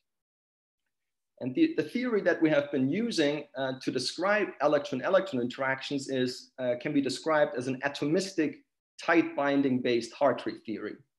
So what we do is we add to the non-interacting tight binding Hamiltonian that I discussed on Monday, we add a sort of interaction term, which is sort of a local, which can also be interpreted as a local on-site energy that depends on position. And this is the Hartree potential energy. When the Hartree potential energy is calculated from the density, so N of R is the electron density, N0 is a reference density, and a W is the fundamental interaction. And here I'm making the assumption that the fundamental interaction is just a 1 over R interaction that is screened by some background dielectric. So we're dealing with long-range interaction here, which is sort of what we would expect of a two-dimensional semi-metal like graphene.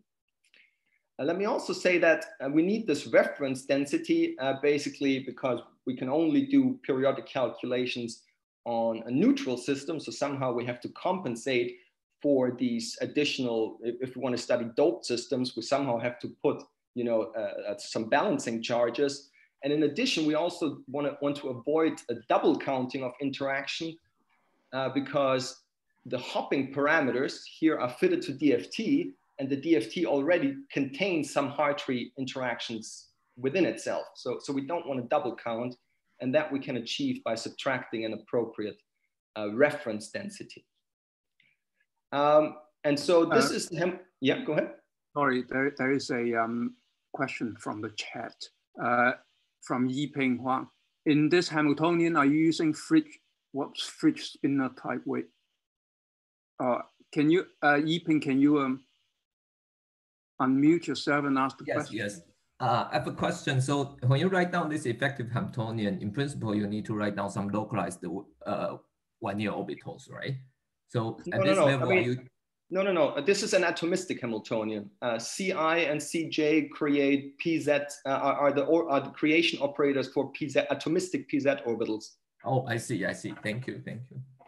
So what we're dealing here is we're dealing with a mean field, a self-consistent mean field calculation in a very large Hilbert space. So we're dealing with 10,000 atoms unit cells. We're dealing with all the degrees of freedom, all the pz orbitals, and solving this problem self-consistently. So computationally, this is quite intensive. So much harder to do than a simple atomistic tight binding calculation.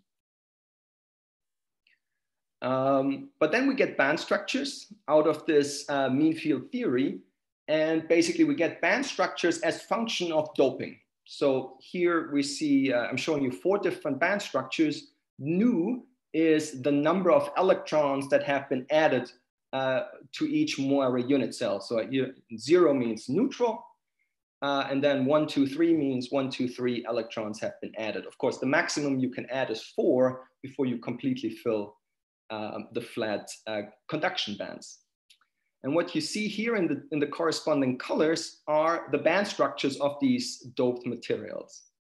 And now there's a couple of interesting observations that you can make from this band structure. In particular, what you see is that doping leads to a distortion of the band structure. The band structure becomes less electron hole symmetric than it is in the neutral system.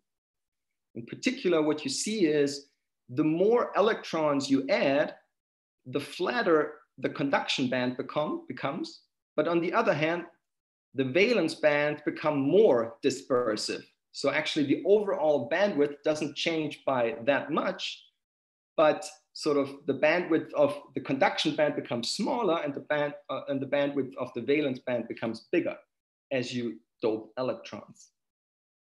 Now we can also see what happens when we dope holes, and the opposite happens. So what happens is that the valence band gets flatter and flatter as I add more and more holes, while the conduction bands become more and more dispersive. So this is at a twist angle of 1.54 degrees. So it's a little ways off the magic angle. So why does this happen? Why does, I mean, if you just have tight binding, then of course you cannot capture the effect of of doping on the band structure. So Hartree theory gives you sort of this qualitatively new effect. And basically the reason why Hartree theory gives you this effect is because microscopically we're dealing with an inhomogeneous material. So here I'm showing you the charge density of doped twisted bilayer graphene. So here I've added 3 electrons in the Moiré cell.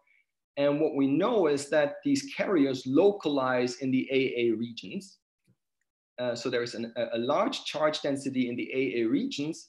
And that, of course, this charge density creates a Hartree potential. Now, this Hartree potential actually will push up any charge that is localized in the AA regions. And that's precisely what we see here. So let me try to go back. So the states at K are states that are localized in the AA regions, and they are essentially pushed up relative to the states at gamma, because the states at gamma are actually not localized in the AA regions. They have a ring-like shape.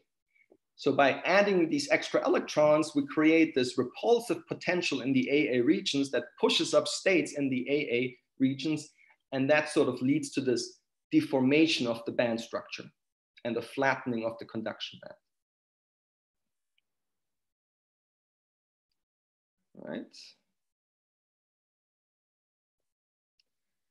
Okay, and now that we have understood this effect, what's going on, we can study the band structure as a function of twist angle in this material. So here I'm showing you again the evolution of the electron doped band structure as a function of twist angle.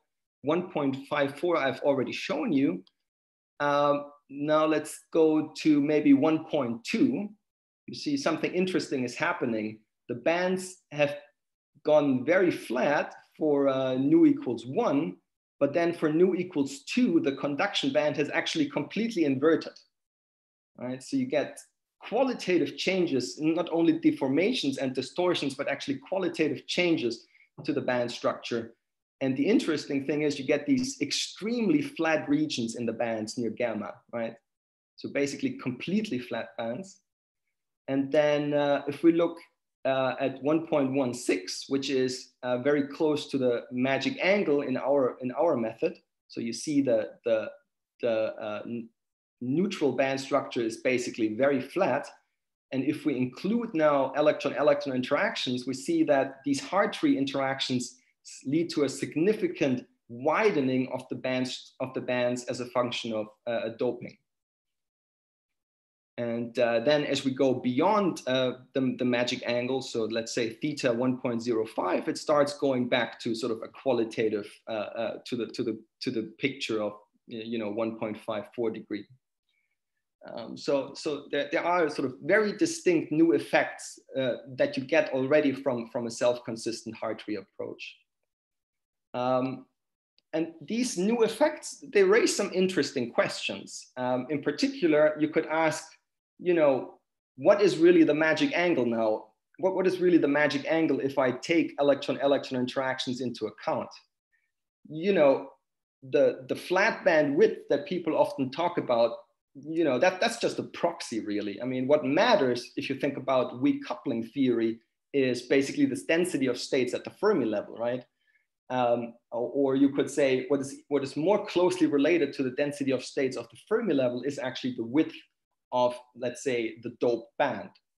So here I'm showing you now the width of the conduction bands of the electron doped system. And in contrast to the total bandwidth, which has this sort of very nice V shape, you see that if I look at only the conduction bandwidth, I get a much more complicated picture, right? So sometimes these minima, so here the different colors again describe different doping levels. So if I look at nu equals 3, you see my minimum, my smallest bandwidth is actually at an angle of 1.3, and then it increases again. Well, similar for nu equals 2, you see I'm getting sort of a couple of angles where I get very flat conduction bands. So this really asks the question, is the magic angle as identified from band structure theory, is that really relevant to predict the twist angles where I should expect strong correlation phenomena? And I think, the answer is probably not really. So now let's also look at the evolution of the whole dope twisted bilayer as function of twist angle. And what we see is something similar. So now the valence bands flatten, and at some twist angles, so here, for example, for nu equals -3, I get extremely flat valence band in the gamma region. And then as I go closer to the magic angle, I get this inversion of the band structure, which again is not predicted by non-interacting tight binding theory. So again, the key lesson is, of course, that analyzing the effect of electron-electron interactions in the normal state is quite relevant and gives us sort of new insights. Before you go on, Sam has a question on chat.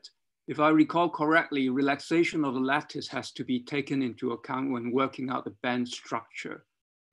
Does one have to consider further lattice movement when doping? That is a very good question. And the answer is in principle, yes. In practice, nobody has done that yet.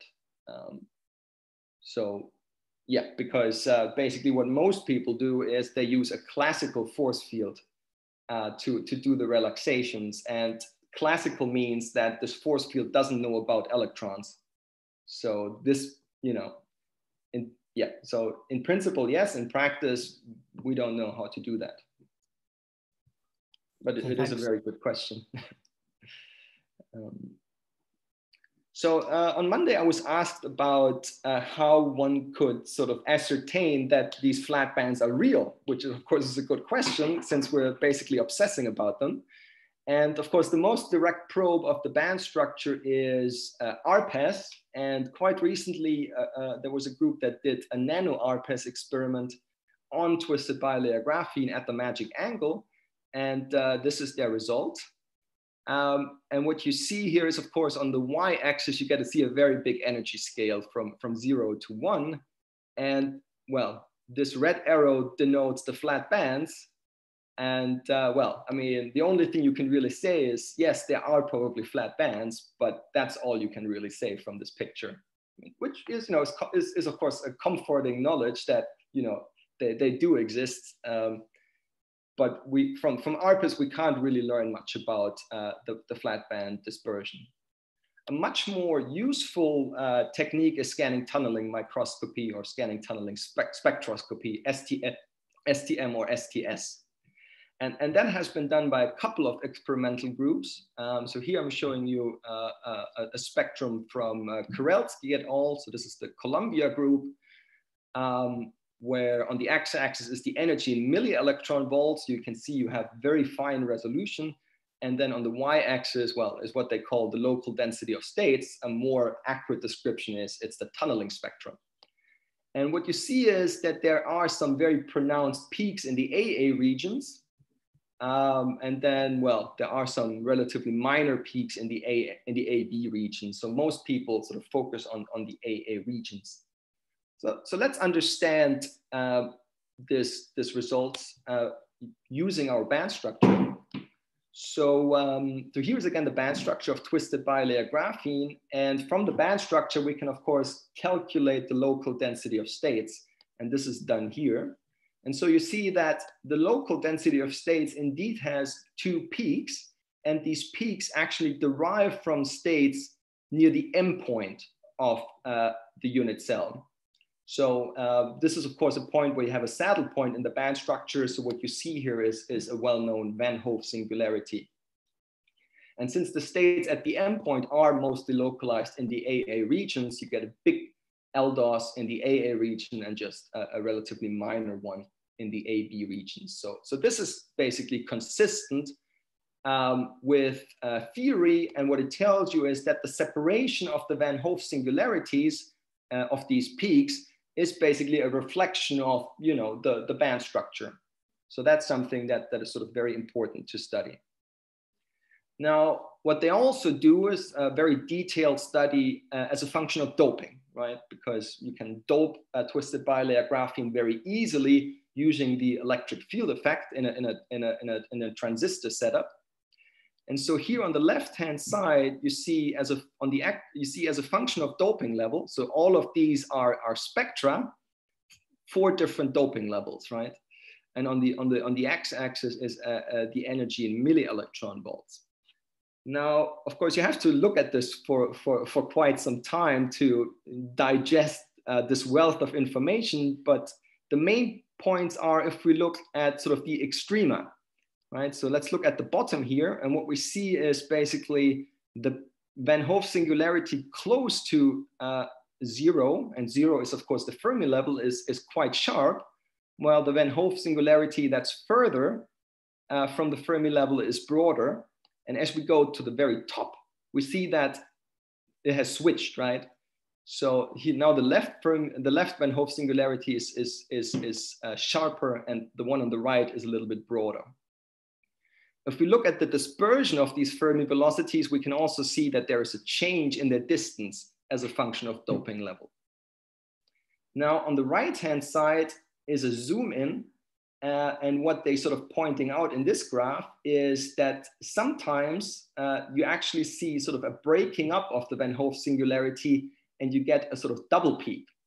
And this double peak is actually interpreted as a signature of a broken symmetry state. So you could explain this double peak, for example, by the system becoming magnetic. Johannes, there's a question on chat. Yeah, go ahead. It's quite a long one. If one thinks naively, the Moivre unit cell size would increase as twist angle decreases, and the bandwidth would be inverse proportional to the unit cell size. This naive picture seems to work for the angles larger than 1 degree, but not for smaller angles. Is there a simple answer for that? This is from Sun Sup Lee.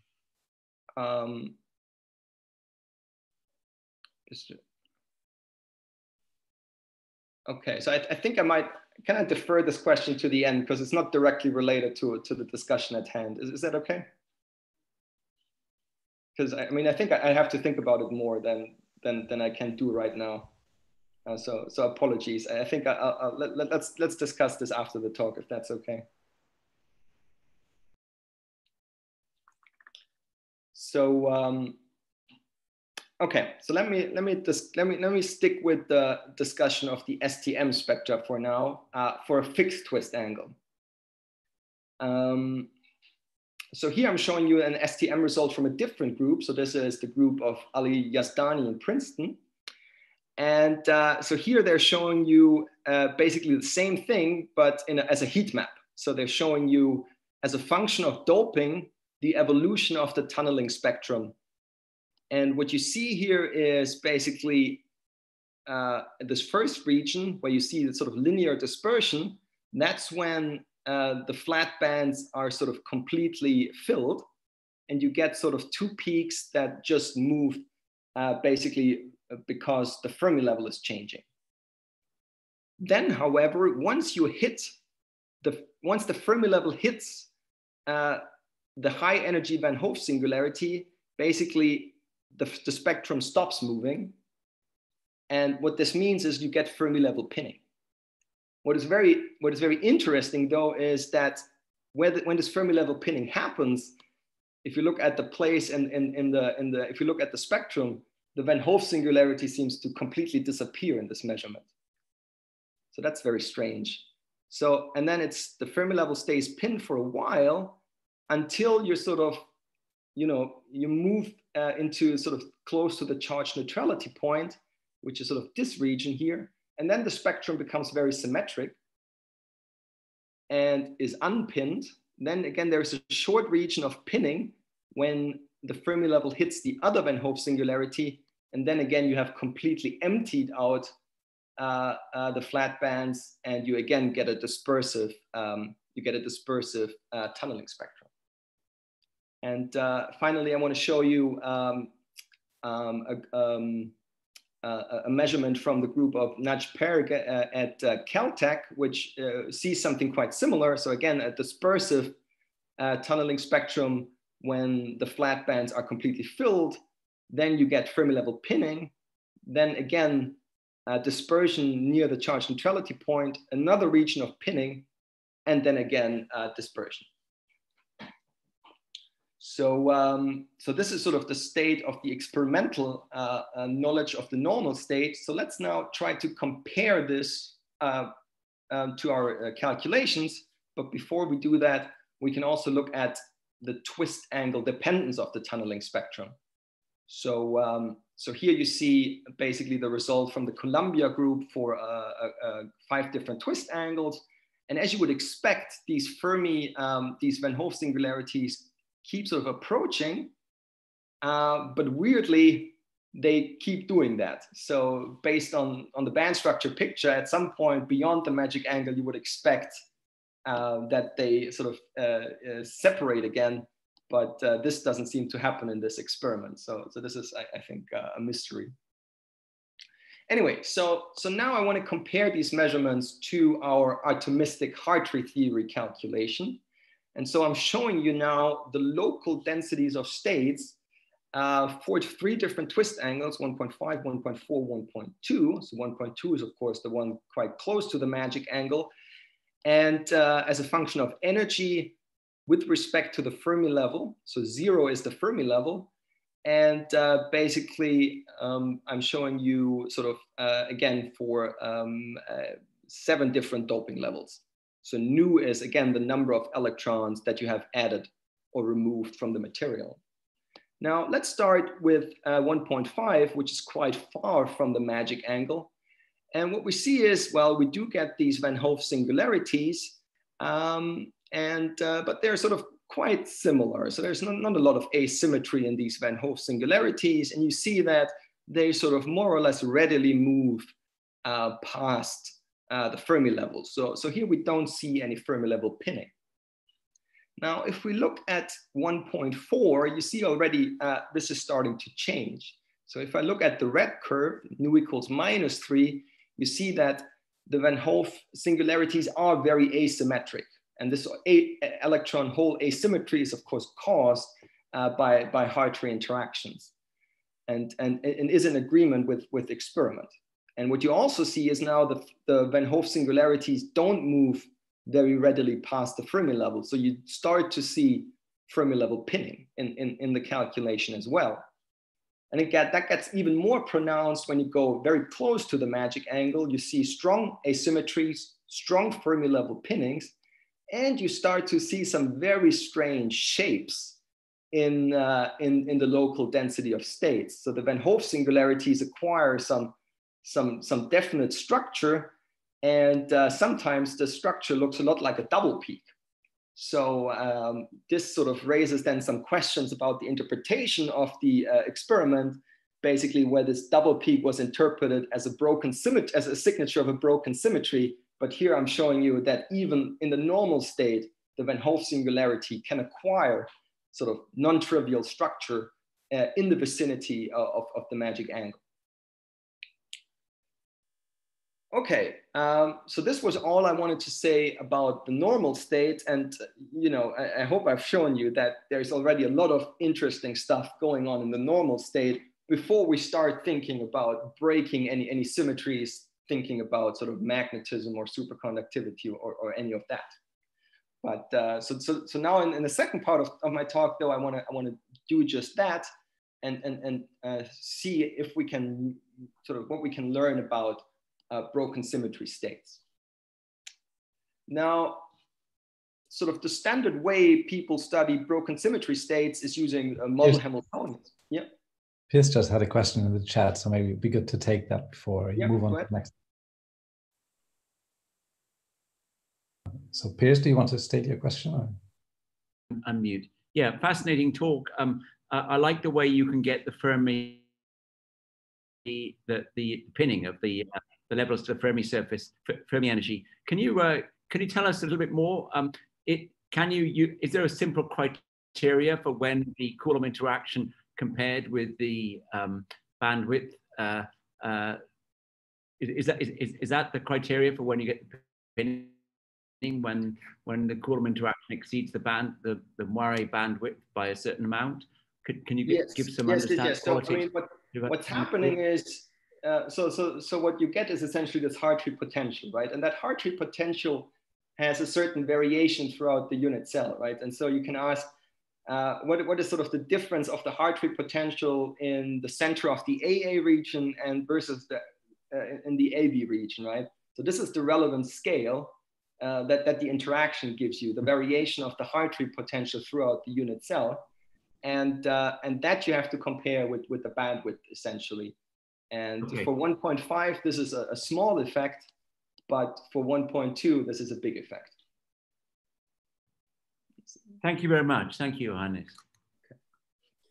There's also a question from Jashar. Sorry, I'm also very fascinated by this data. A question. So can you attribute this double splitting of your one-half similarity to anything? I mean, in principle, if you allow it, the heart rate theory can also capture some sort of symmetry breaking. Can it not? Well, I mean, yes. I mean, symmetry breaking is one explanation, yes. But what I'm telling you is you don't have to invoke it if you don't want to. Basically, and let me scroll to the band structure. Basically, what we find is, well, I mean, I told you that the Van Hoff singularity is caused by states, by the stationary point, by the stationary band near the endpoint. But yes. Now, what you can get is sort of this flat region near gamma. So this is a Hartree effect that you don't get in tight binding. And this flat region, you see, is very close to where the band is at M, but it doesn't have to be exactly the same. So if this flat region near gamma is slightly offset from the band, from the value of the band at M, then you can get two peaks which are not precisely at the same energy. I see, I see. So it's some sort of a momentum-dependent Hartree. So again, it's like a momentum-dependent shift of the potential, like a momentum-dependent potential. A momentum-dependent potential. Yeah, so exactly. So the Hartree potential leads to this complicated deformation of the band structure. It's not a simple shift. Yeah. And of course, fundamentally, all I'm saying is, you know, the charge density is inhomogeneous, and that makes it complicated. Thank you. I also have one quick question before you move on, if that's okay. Yeah. About the normal state, that when graphene and bilayer graphene were first made, there was a lot of excitement about the Dirac cones and Berry phase, and which gave rise to anomalous transport and everything. And I think you told us that these are still hexagonal moire cells, just a lot bigger. So do you still expect them to have Dirac cone-like physics and all this anomalous behavior? And has anybody tried measuring this in the normal state?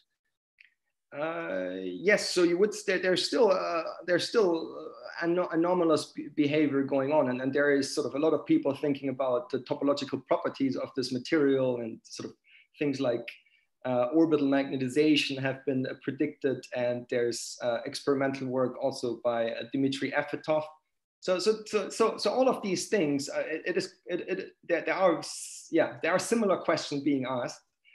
The topological properties are a little different because you know, I mean, the key point is that the two K and K prime points of the mini Brion zone, of the Moire Brion zone, actually derive from the same K point of the graphene sheet.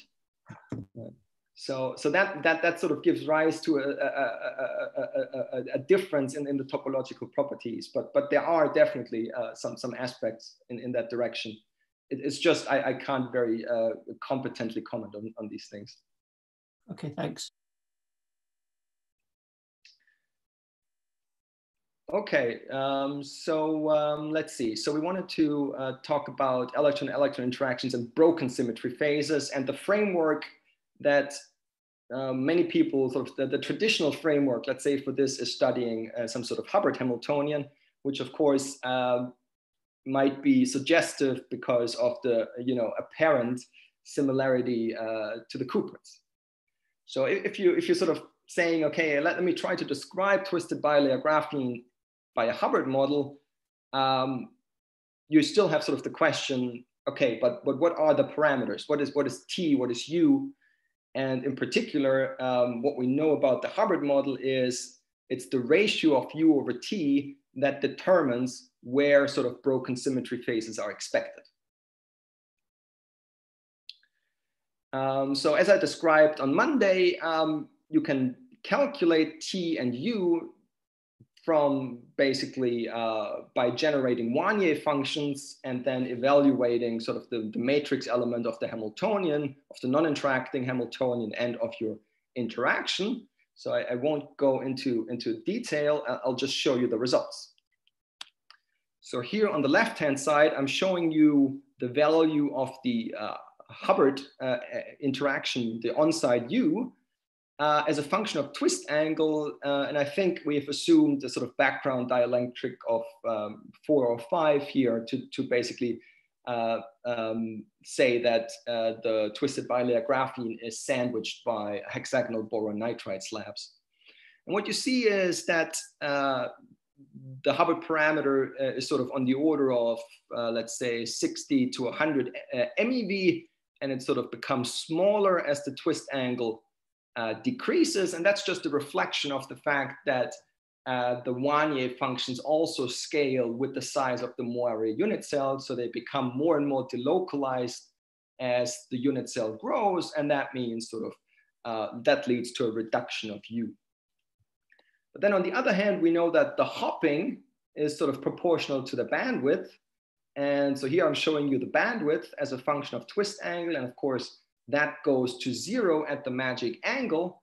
And so then we would expect, of course, if we calculate U over T, that at the magic angle, basically the thing blows up, and it does. But sort of the question is, what does it mean? So obviously, you know, it's an interesting question because very close to the magic angle, we were very much in the strong coupling regime. If we go further, maybe weak coupling approaches can be used. But in terms of the phase diagram, we have to compare sort of the value of U over T to the critical U over T where a phase transition happens. Now, of course, to say what the critical U over T is, you have to have, you know, a theory of what the broken symmetry phase actually is, and then you have to calculate the critical U over T. We haven't done that, but what we've sort of said is, you know, what you would expect is that there is a phase transition when U over T is of the order of 1. And basically, you know, we know from quantum Monte Carlo calculations of the untwisted bilayer and from some, you know, RPA calculations of the spin susceptibility that you would expect phase transitions, at least to magnetic phases, to appear roughly at U over T of about 2. So here, this horizontal line is U over T equals 2. And while, you know, you have to take that with sort of a grain of salt, what you see here is that the actual U over T is always above this critical line. And what this means is you would expect basically broken symmetry phases over a very large twist angle, over a very large twist angle window, which is not what they see in experiments. So there must be a problem here. Can I ask a quick clarification question? These U and T parameters you're talking about, is that with or without the Hartree potential?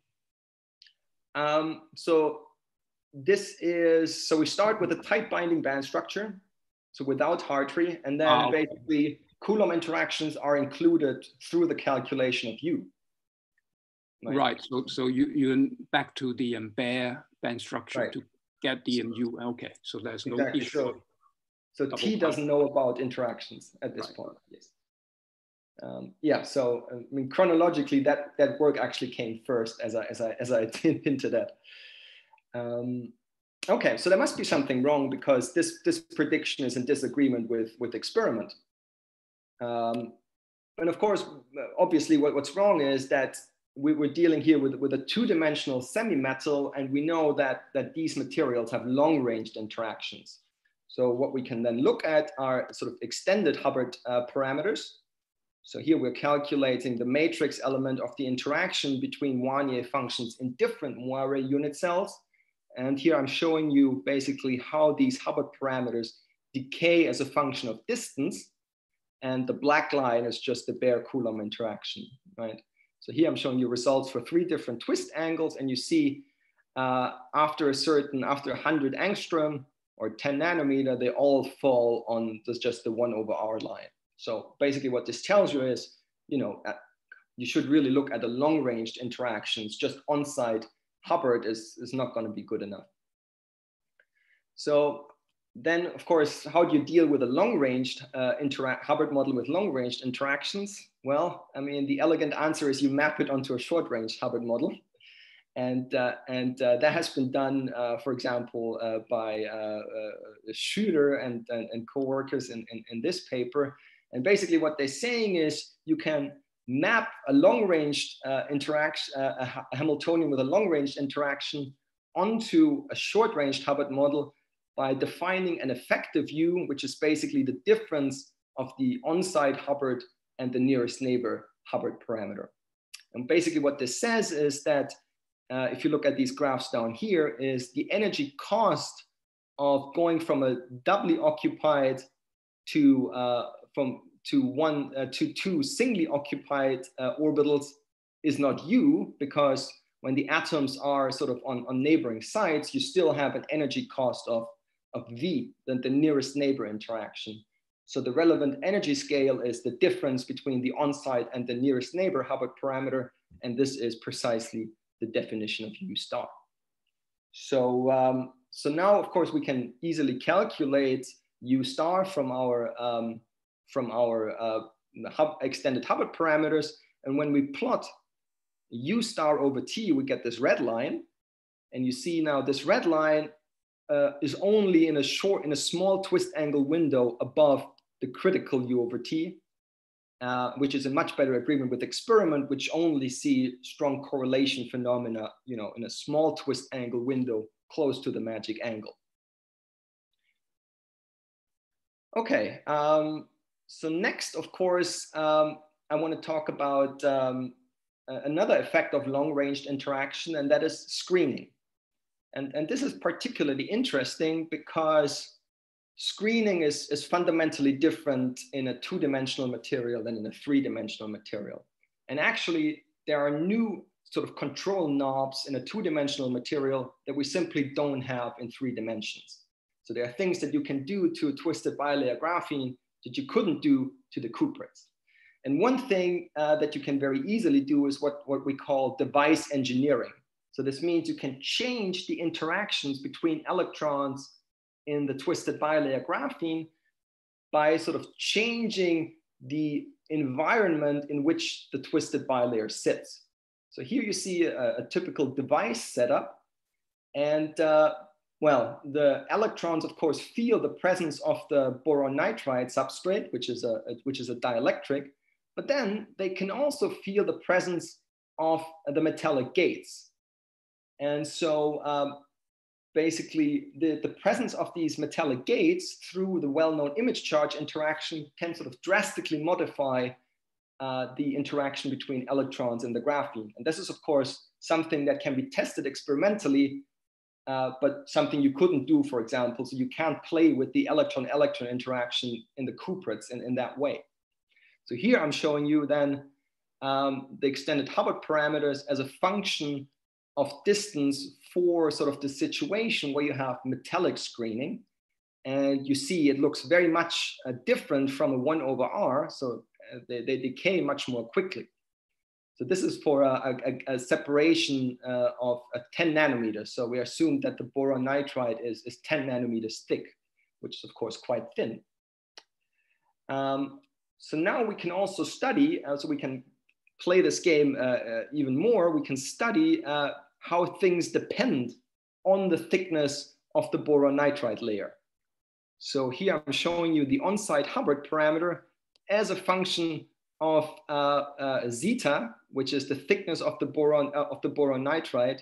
And you see, well, maybe not surprisingly, as the metallic gate gets closer and closer to the bilayer, there's more and more screening, and as a consequence, the Hubbard parameter gets smaller and smaller. So then you could say, okay, so this means the material gets is less strongly correlated if you sort of make a zeta small. But we have to be careful, right? We just said the on-site Hubbard is not enough. We need to look at U star because interactions are long-ranged. Now, U star is more complicated because it also involves the nearest neighbor Hubbard term, and sort of there's a question basically if the nearest neighbor Hubbard interaction decreases much more quickly than the on-site, then it's possible in principle that the effective U increases as you decrease zeta. Now this doesn't seem to happen. And this is sort of something that's very special to twisted bilayer graphene, that in fact, the effective U star also decreases. So I'm always somehow surprised that people do not find this finding surprising, but it actually is surprising that U star has the same behavior as U. Now we can now try to map out the phase diagram of twisted bilayer graphene as a function of the thickness of the boron nitride spacer layer. So to do that, basically what we need is we need some information about, what the relevant phases are and what the corresponding critical values of U star over T are. And we take that information from the study here, Klebel and Honerkamp, who have analyzed basically the spin susceptibility of twisted bilayer graphene as a function of U. And so they get a phase diagram, which is shown on the left here, where they see where the squares denote anti-ferromagnetic insulators and the circles denote ferromagnetic insulators. So, and on the right-hand side, you see the corresponding critical values as a function of temperature. So this is not very important. And basically we use this information then to construct these phase diagrams. So these are phase diagrams where on the x-axis you have the value of the twist angle relative to the magic angle. And on the y-axis, you have basically the thickness of the boron nitride layer. And so these three graphs correspond to three different doping levels. Now, how should you interpret these graphs? So, okay, so let's say we're at -2 electron doping, and we have a sample that is sort of -0.05 away from the magic angle. So we're sort of going up and down here. And what this tells you is basically, as you start from a very thick boron nitride layer, you have a broken symmetry phase. And as you sort of go down, as you go to a very thin boron nitride layer, something like 2.5 nanometers, your system goes from the broken symmetry state back to the metallic normal state. Now, this is of course something that can be tested experimentally. And this is now where I'm going back to last year, where I basically showed in my talk that, by sort of by controlling the thickness of the boron nitride, you could potentially change the phase diagram. And there was an experimentalist in the audience, Dmitry Efetov, who basically said, well, this is something we can test. So, and here is his measurement. So he actually made 3 different samples with 3 different boron nitride thicknesses. So D3 has a boron nitride thickness of 12.5 nanometers. D2 has a boron nitride thickness of 10 nanometers. And then D1 has a boron thickness of 7 nanometers. And for each of these, he did a transport measurement and sort of figured out the phase diagram as a function of doping on the x-axis and temperature on the y-axis. Now, for the thick boron nitride layer, which is device D3, you get a phase diagram that looks very much like the one we've seen before, where you get sort of multiple correlated insulator states at integer fillings. And then between these correlated insulator states, there are a bunch of superconducting domes. But you see that the phase diagram changes quite dramatically as you go to a spacer layer of only 10 nanometer thickness. You see some of these correlated insulator states start to disappear. And finally, as you go to 7 nanometers, almost all of them have disappeared. So there's a bit of a signature here. And you see that the phase space of the correlated insulator states seems to be taken up by the superconducting domes. Now, this is of course very interesting because what it tells us that, you know, that this material might after all be very different from the cuprates. So in the cuprates, of course, the dominant view is that the superconducting state is very closely related to the correlated insulator state. In particular, what many people think is that spin fluctuations that are inherited from the antiferromagnetic parent state give rise to the Cooper pairing.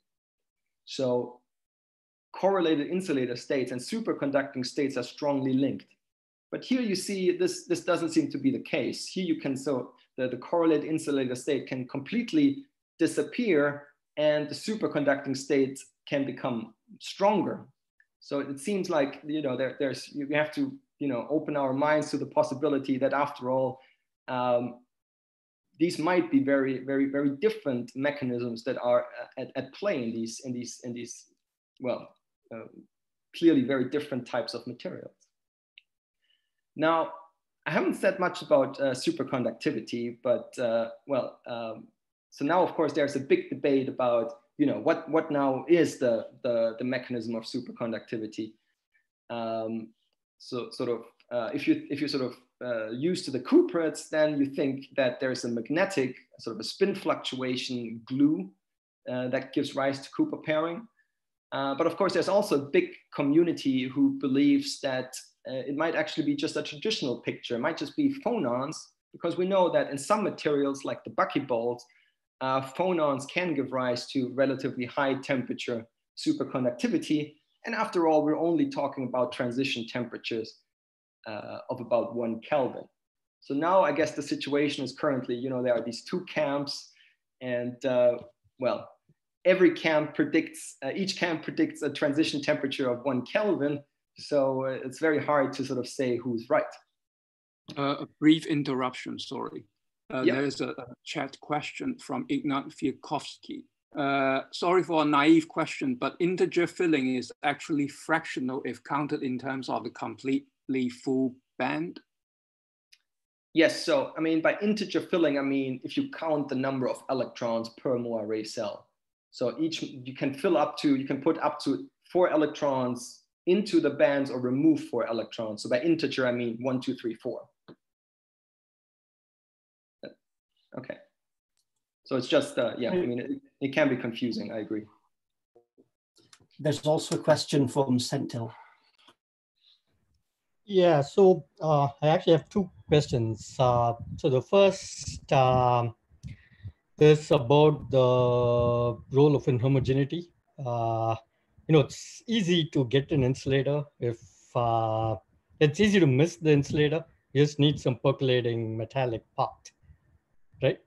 So to sample, you know, all these devices have twist angle disorder and other kinds of things. So is that something you should worry about?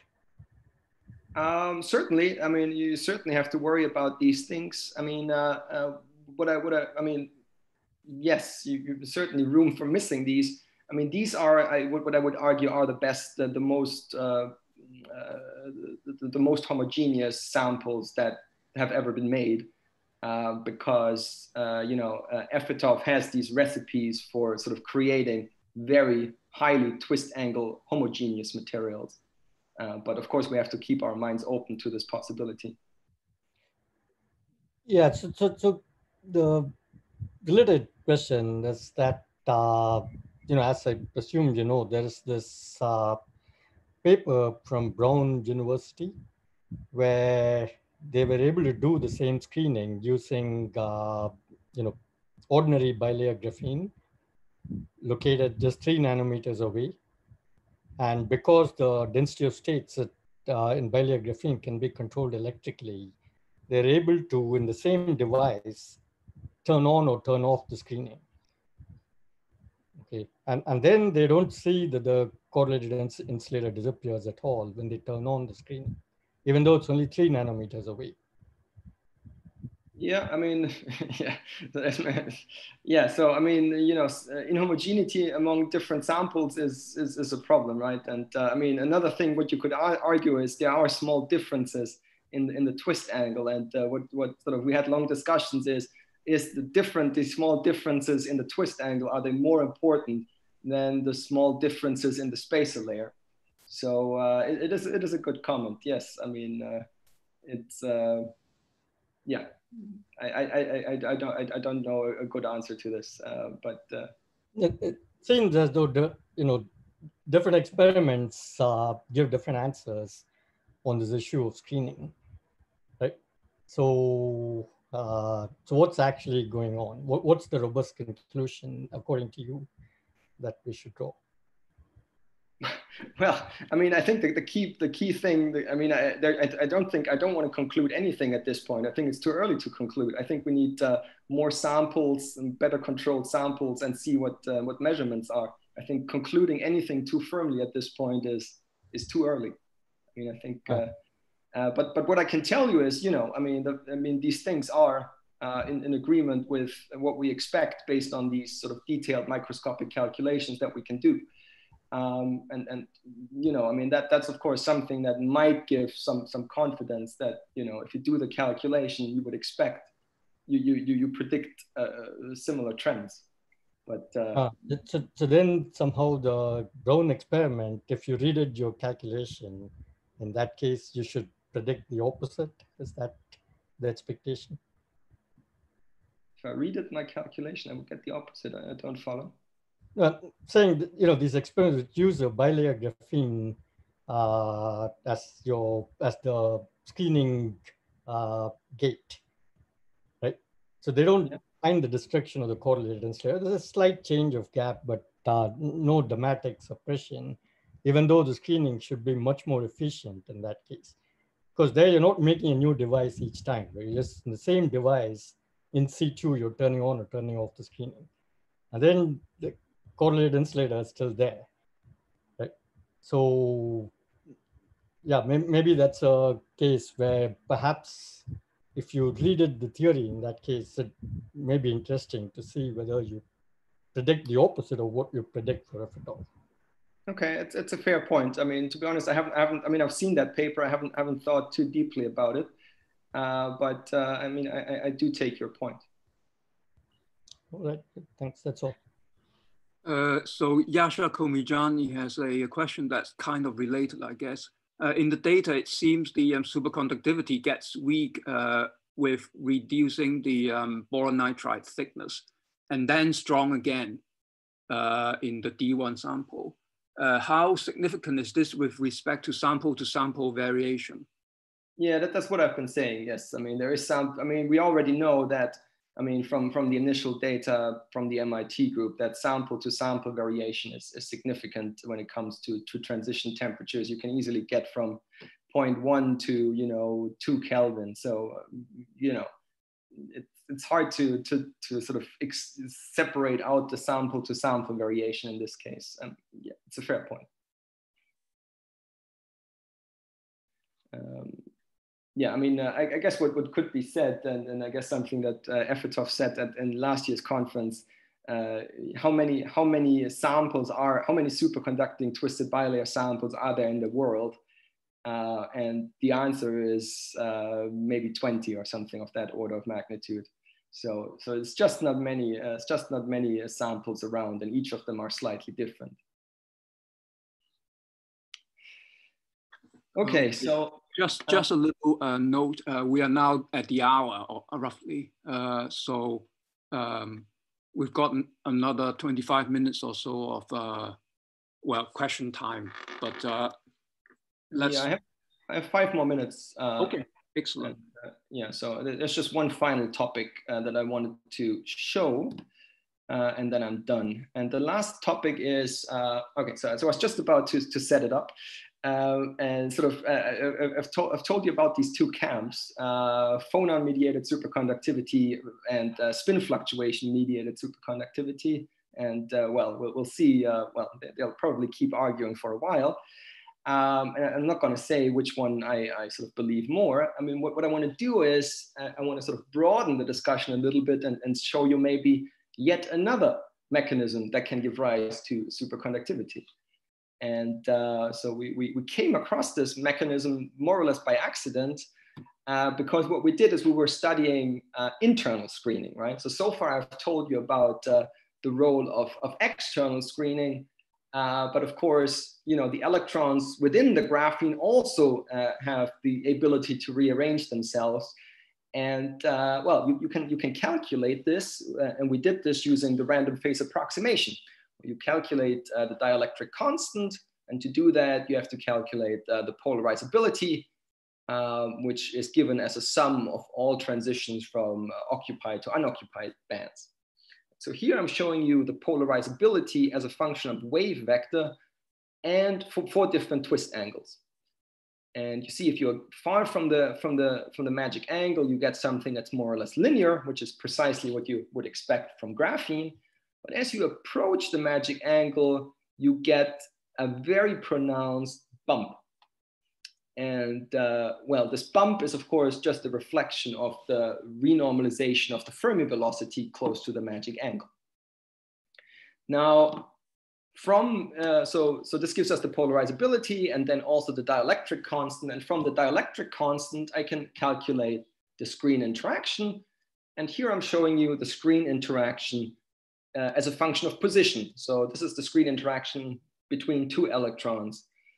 And what you see very far from the magic angle, so let's see the blue curve, basically what this says is we have a repulsive interaction, like, you know, we would expect between electrons. Now, as we go closer and closer to the magic angle, though, you see that at some point, sort of around 1.4 degree, the effective interaction actually becomes attractive between 2 electrons. And so this is a purely electronic interaction. It's not spin mediated, it's basically a polarization effect. Now you might say, okay, I mean, you know, attractive interactions are actually not something new. Every material has attractive interactions, every metal, and the reason is, of course, Friedel oscillations. So Friedel oscillation is, of course, an oscillation in real space that is caused by the discontinuity of the Fermi Dirac distribution in K-space. And so every metal, when you calculate the effective interaction from internal screening, has sort of attractive regions. But this is not it, because here we're dealing with a semi-metal, right? So this is undoped graphene, and in a semi-metal, there's no discontinuity in K-space. So here we really wouldn't expect Friedel oscillations to be observable.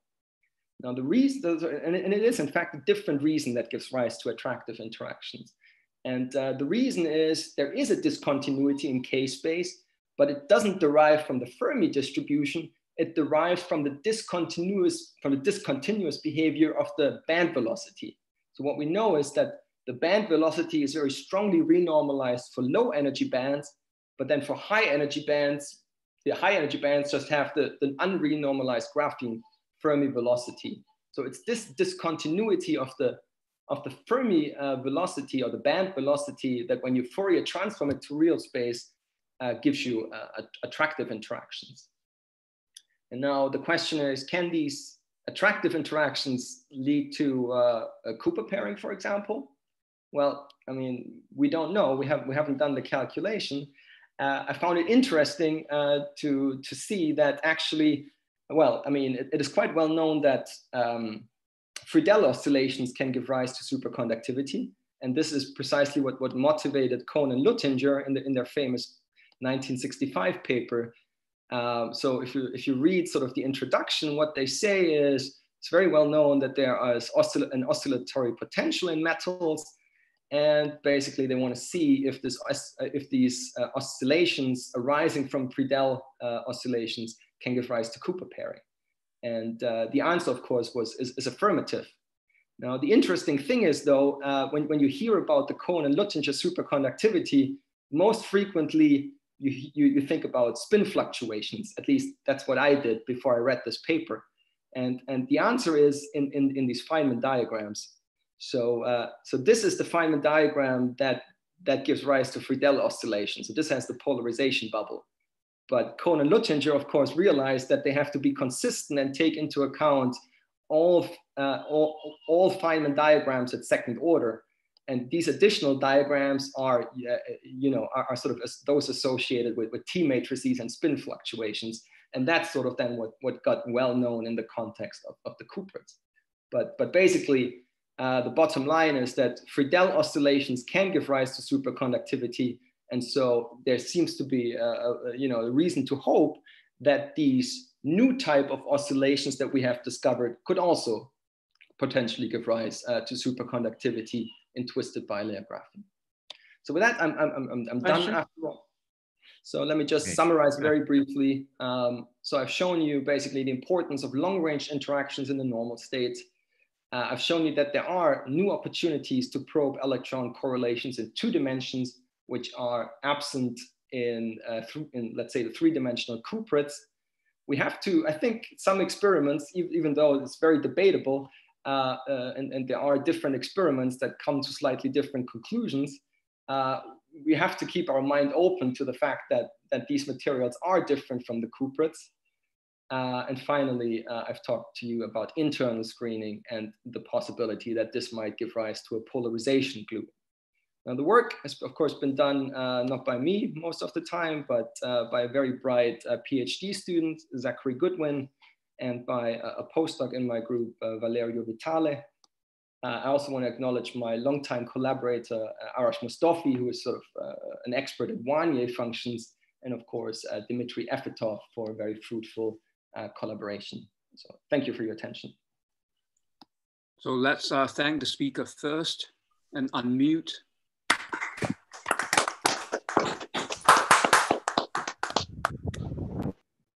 Okay.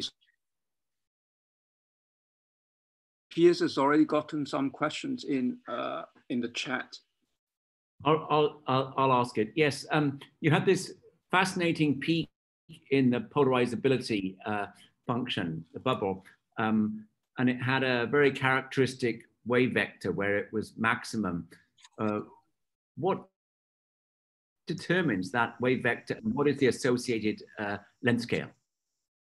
Okay, so the length scale I can show you. So you see these minima, they are sort of, so these little stubs here, they denote the size of the Moiré unit cell for the different twist angles.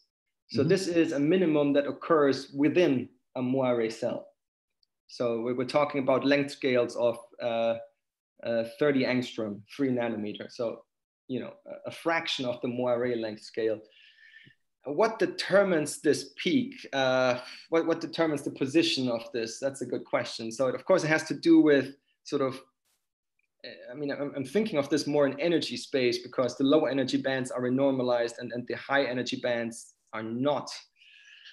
I guess energies can be mapped onto momenta just by, velocity times k, but yeah, I don't have a very, very good answer right off the top of my head.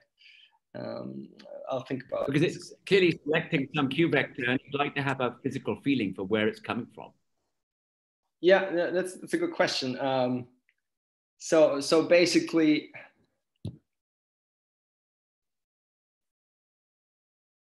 it's at small Q vectors, right? You're probing transitions. You're probing transitions. I guess I'm arguing that at small q, you're probing transitions between the flat bands. And at large q, the transitions between non-flat bands become dominant. I guess that's what I'm arguing. Okay, thank you. I'll think about it. I hope I can cook up a better answer than this. Okay, so there was a question previously that you said you're going to defer till the end of the talk from Seung Lee. Yeah. I don't know if you can find the chat. Let me find it. I think Seung Soup can just ask it himself. I'll speak up. So I asked if I understood naively, when I decrease the twisted angle, then the unit cell size would increase because wire size would scale up. and then bandwidth would inverse proportional to the unit cell size. So that's my naive understanding. And it seems that it's roughly true when the angle is larger than 1 or 2 or something. But it seems that there is a minimum around 1, and then it goes up again. I'm talking about the bandwidth goes up again. So is there a simple answer why it shows such kind of opposite behavior? Yeah, so okay, so now I understand a little bit better. So the answer to your question is at twist angles larger than 2, basically you don't renormalize your Fermi velocity, right? So at twist angles larger than 2 degrees, the Fermi velocity is the same as if you have them, it's basically, it doesn't depend on twist angle, and therefore it's your geometric argument is perfectly fine.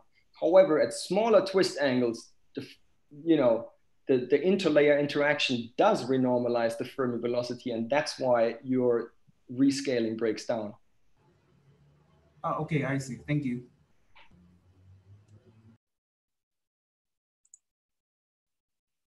Any other questions? I can't see anyone with a hand up now, nor in the chat. I want to point out to the students that Johannes unfortunately can't make the student-led session after this. Okay, so if you have questions, you should ask now. There won't be an opportunity later.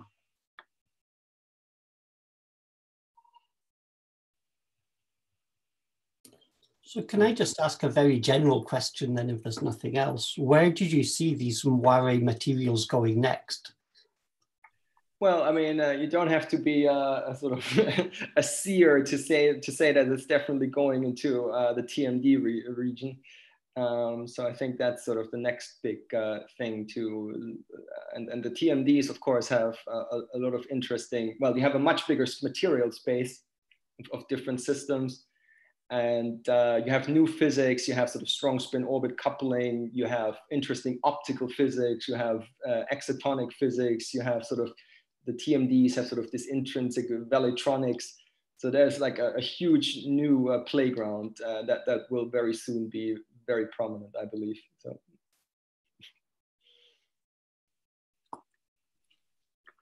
We've got a few more questions now. Gunnar, you have a question. Gunnar? So the question is about these additional terms in the Hamiltonian when you project into the basis of localized orbitals, right? So here you just talked about the T and U terms, while last time you said they're also going to be activated hopping terms and possibly longer range interactions and so on. I mean, now you didn't mention them, but do you think yes. Okay. Important? And if so, how important are they actually? Yes, and well, I guess, yeah, I mean, people are arguing about it. I mean, how far you, I mean, we have mostly been focused on sort of long-range Hubbard parameters, and that's sort of the bet we have made. But then other people are focusing on these, let's say, you mentioned the electron-assisted hopping term, that sort of Pacogenia has been proposing to be key to the physics and of this material. But from what I understand, Al McDonald is sort of trying to debunk Pacogenia's approaches. So I mean, you know, it's not settled, and yeah, and I guess, yeah. So I mean, there's no ultimate answer to this question. Okay, thanks. I mean, we're obviously in the process of broadening broadening our looking at these terms, and but part of the, you know, I mean, my talk was basically anti-historical because we did the normal state later than the broken symmetry states. Mm-hmm. And I can sort of see that a lot of people in the community are sort of abandoning these, you know, emergent Wannier approaches, and in favor of going to the microscopics, in favor of sort of truly sort of, you know, atomistic models, because of these sort of many problems that Wannier functions have. So I think there's a tendency, and we're all sort of also doing that, to sort of, you know, truly do microscopic calculations where you sort of just bypass all of these problems. Mm-hmm. Right. Okay. Thank you. So there's a question from Henry Sheehy. Would you like to ask your question, Henry? Hi, Johan. Thank you for your talk. I have some questions that I would have saved for the student talk. They're probably a bit basic, but I was interested in how you were doping with electrons, and you didn't dope with impurities. I wondered if you'd considered that. Yeah, so we dope. How do we dope with electrons? So you mean, for example, in the Hartree calculations that we do? Yeah, and why did you choose to dope with electrons rather than impurities? So this is because the doping in the experiment is not through impurities. It's not chemical doping like in the case of the cuprates. It's sort of an electric field doping, where an electric field is applied between an electron reservoir to push electrons from the gate electrode into the twisted bilayer. That of course has the advantage that you don't introduce any complications associated with the presence of impurities. So it's a much cleaner system. There are, of course, still impurities. Twisted bilayer graphene is a relatively clean system. It always depends on your point of reference. So I think there's impurities coming, for example, from the dielectric substrate material. You can have charged impurities in the dielectric substrate material that then scatter electrons in the twisted bilayer. Now, I think what is a very interesting probability is to try to sort of not view these impurities and adsorbates sort of as sort of things that are sort of random, but that you consciously put them, right? So you can try to adsorb, you can try to change the properties of twisted bilayer graphene by sort of putting impurities in certain places. And there's a lot of reason to believe that this is an interesting route because of the sort of inhomogeneous structure of the material. There will be sort of preferred adsorption sites, and you can think that there might be sort of molecular superstructures that you can create on this material. And there's a couple of people already thinking in that direction, that you actually consciously put adsorbates or intercalants into this material to tune and change the electric properties. And do you have some idea how that might affect the tunneling spectrum? Yeah, I do have some ideas. So, for example, I mean, we're currently working on the properties of charged impurities. So you can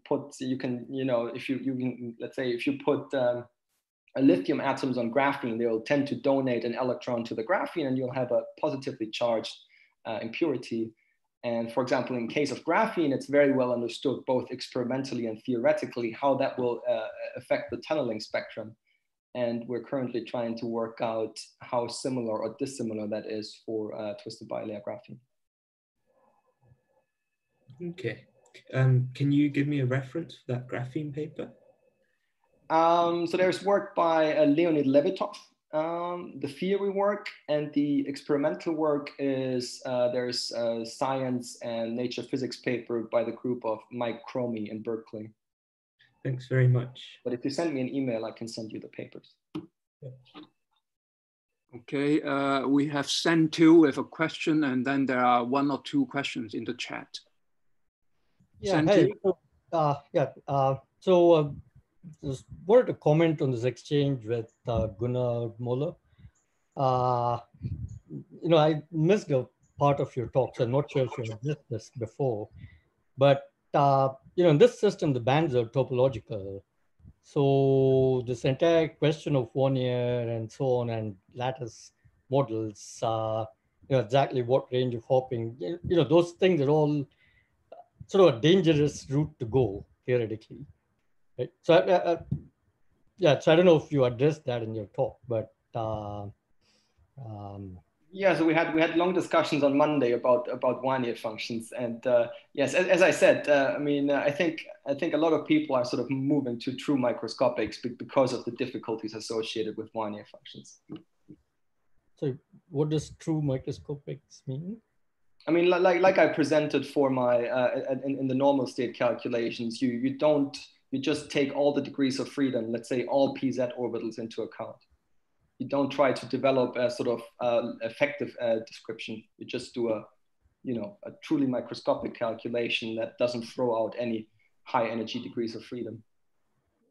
Yeah, I see. So, I mean, one could do that, or one could just work with the band structure on the block wave functions and and work with interactions in momentum space. Sure. But still work within the low energy band structure, not keep all the higher remote bands. Sure. Yeah. Okay. Yes. Certainly, you can just work in K-space. I mean, I guess the point is, I mean, the reason why I guess people like Wannier functions, and then this is what I discussed on Monday, is basically a lot of the strong correlation methods. If you think about sort of things like DMFT or quantum Monte Carlo, a lot of these strong correlation methods are written in a real space basis, and they exploit locality, like DMFT in real space. So I think that's basically why initially there was a strong drive to develop Wannier function, because a lot of people wanted to use these established strong correlation methods in the case of twisted bilayer graphene. But I think there's also a sort of a move to sort of K-space methods or microscopics. Yeah, in fact, the inability of to use the standard DMFT or other such methods is perhaps what makes this even more interesting. Yeah, I agree.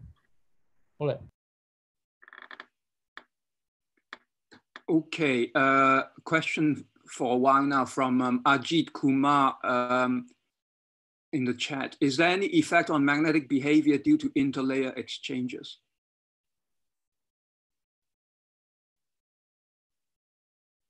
That's a good question. And the answer is, I don't know. I mean, we're currently doing basically these mean field calculations on the Hubbard level.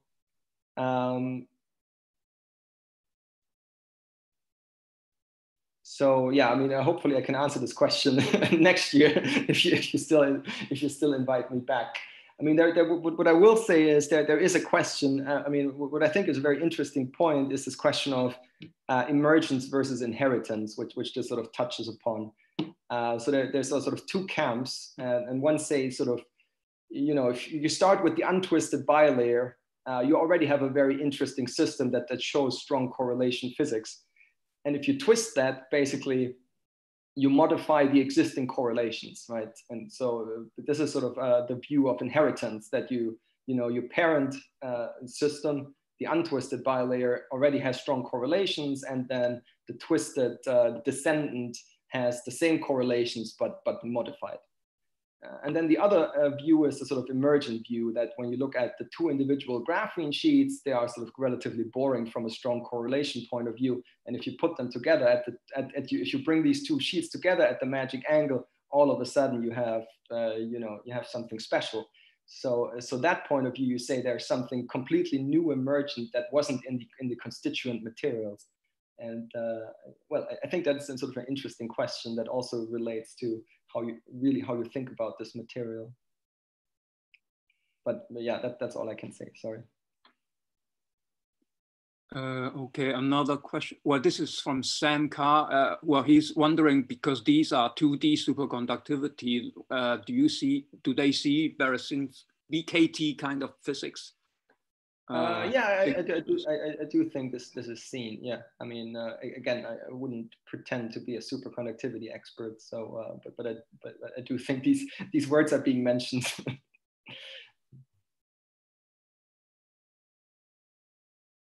Sam, do you have any follow-up on this?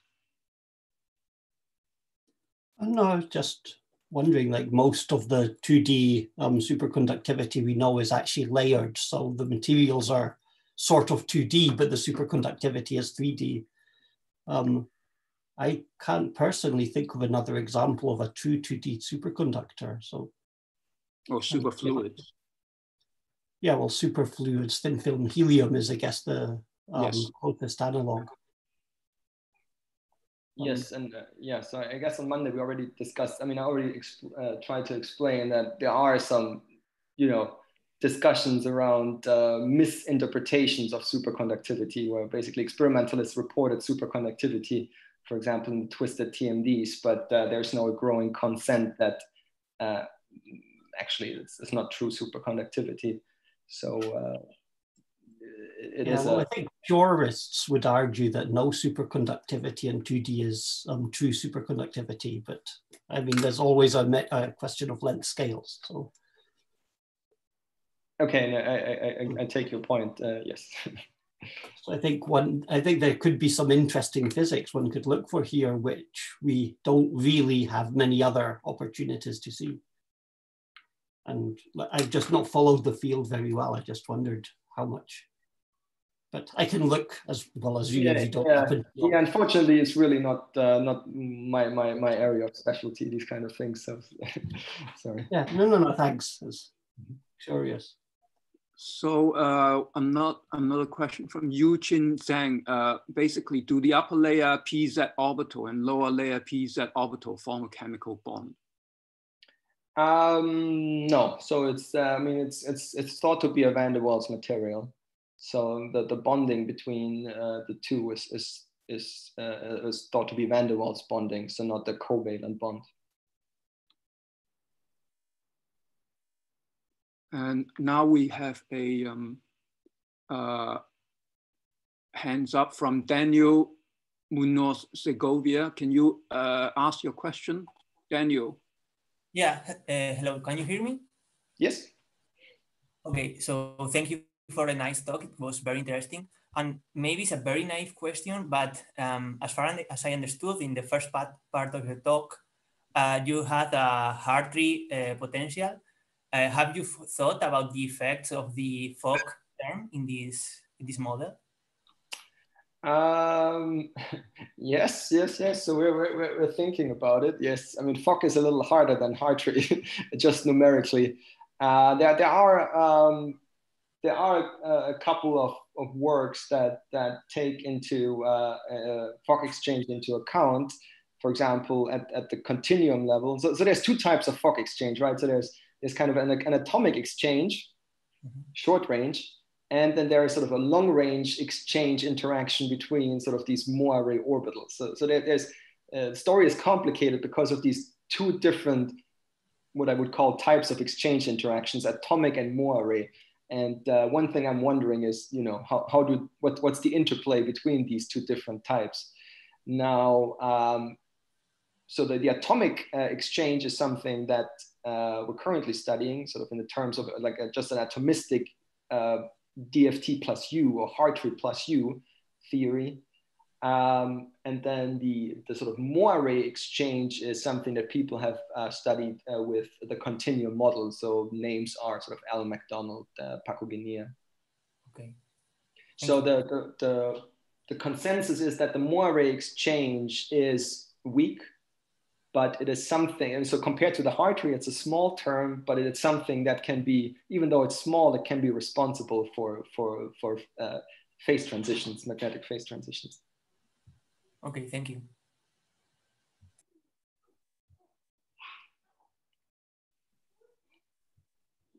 Okay, I don't see any more hands nor in the chat. Is that true? Yes. So, and we're roughly out of time now. So let's thank Johannes again for a great talk. Thank you. And this is the end of today's talks. So we restart in about 10 minutes time for the student session. Is that right? That's correct. Okay. And who is going to be the chair of the student session? Adam Walker. Ah, okay, excellent. Hi. Hi, Adam. Yeah, so Johannes has to go. I think Rosa is hanging around. Yeah, all right. Well, it was very nice to see all of you again. Hopefully I'll see you soon in person. Yes, thank you, Johannes. Thank you, Johannes. Take care, everybody. Let's see, how do I get out of here? Stop share. Yeah, that's done.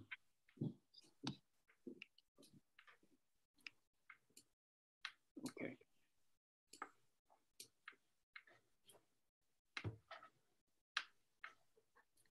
Okay. So one question, is in the same link? The students meeting is the same link? Yes, it will stay here. Okay, okay, then I...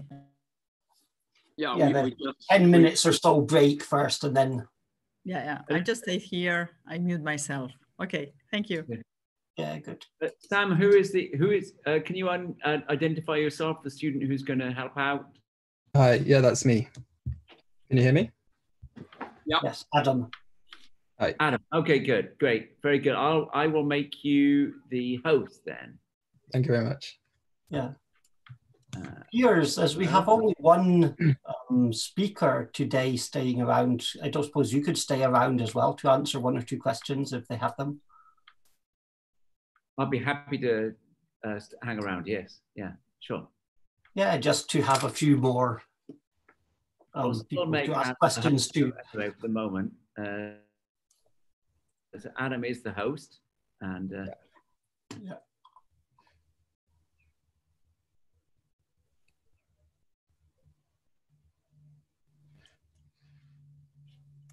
Yeah, great. And unfortunately, I think this is also going to be the last student-led session. Because tomorrow we're just going to go straight into the prize ceremony. Yeah, well, we'll need a short break. I've changed the timings a little bit on the webpage. Yeah. We need a 10-minute break between talks. Yeah. And by the time we finish that, it's just people will be tired. We'll have been going for 5 hours. So there's nothing else. And it doesn't make sense to have another session after closing. Right. So unfortunately, it's the last one. But I mean, there's been plenty of chat throughout everything else. And I was also going to suggest on Friday after closing remarks, we just stay open to tell people to grab a beer and we hang around and have some sort of semi-moderated discussion. That's a good idea. Let's have a chill out session. Yeah, just to chill out, and people will still put their hands up sort of to speak in some order so that we don't just have the same people and speaking over each other.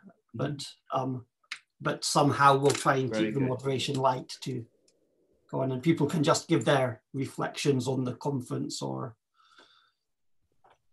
whatever. I think that might be quite nice anyway. Mm-hmm.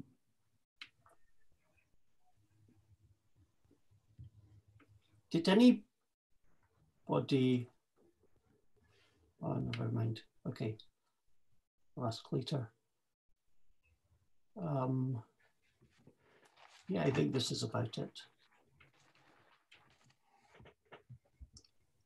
Do we want to keep the live streaming on? I think student-led discussion. Probably not. We can. Have you managed to save the talk this time, Piers?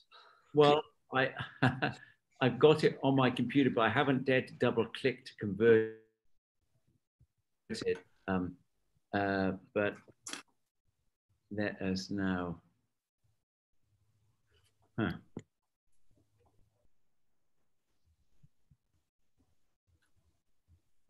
Okay.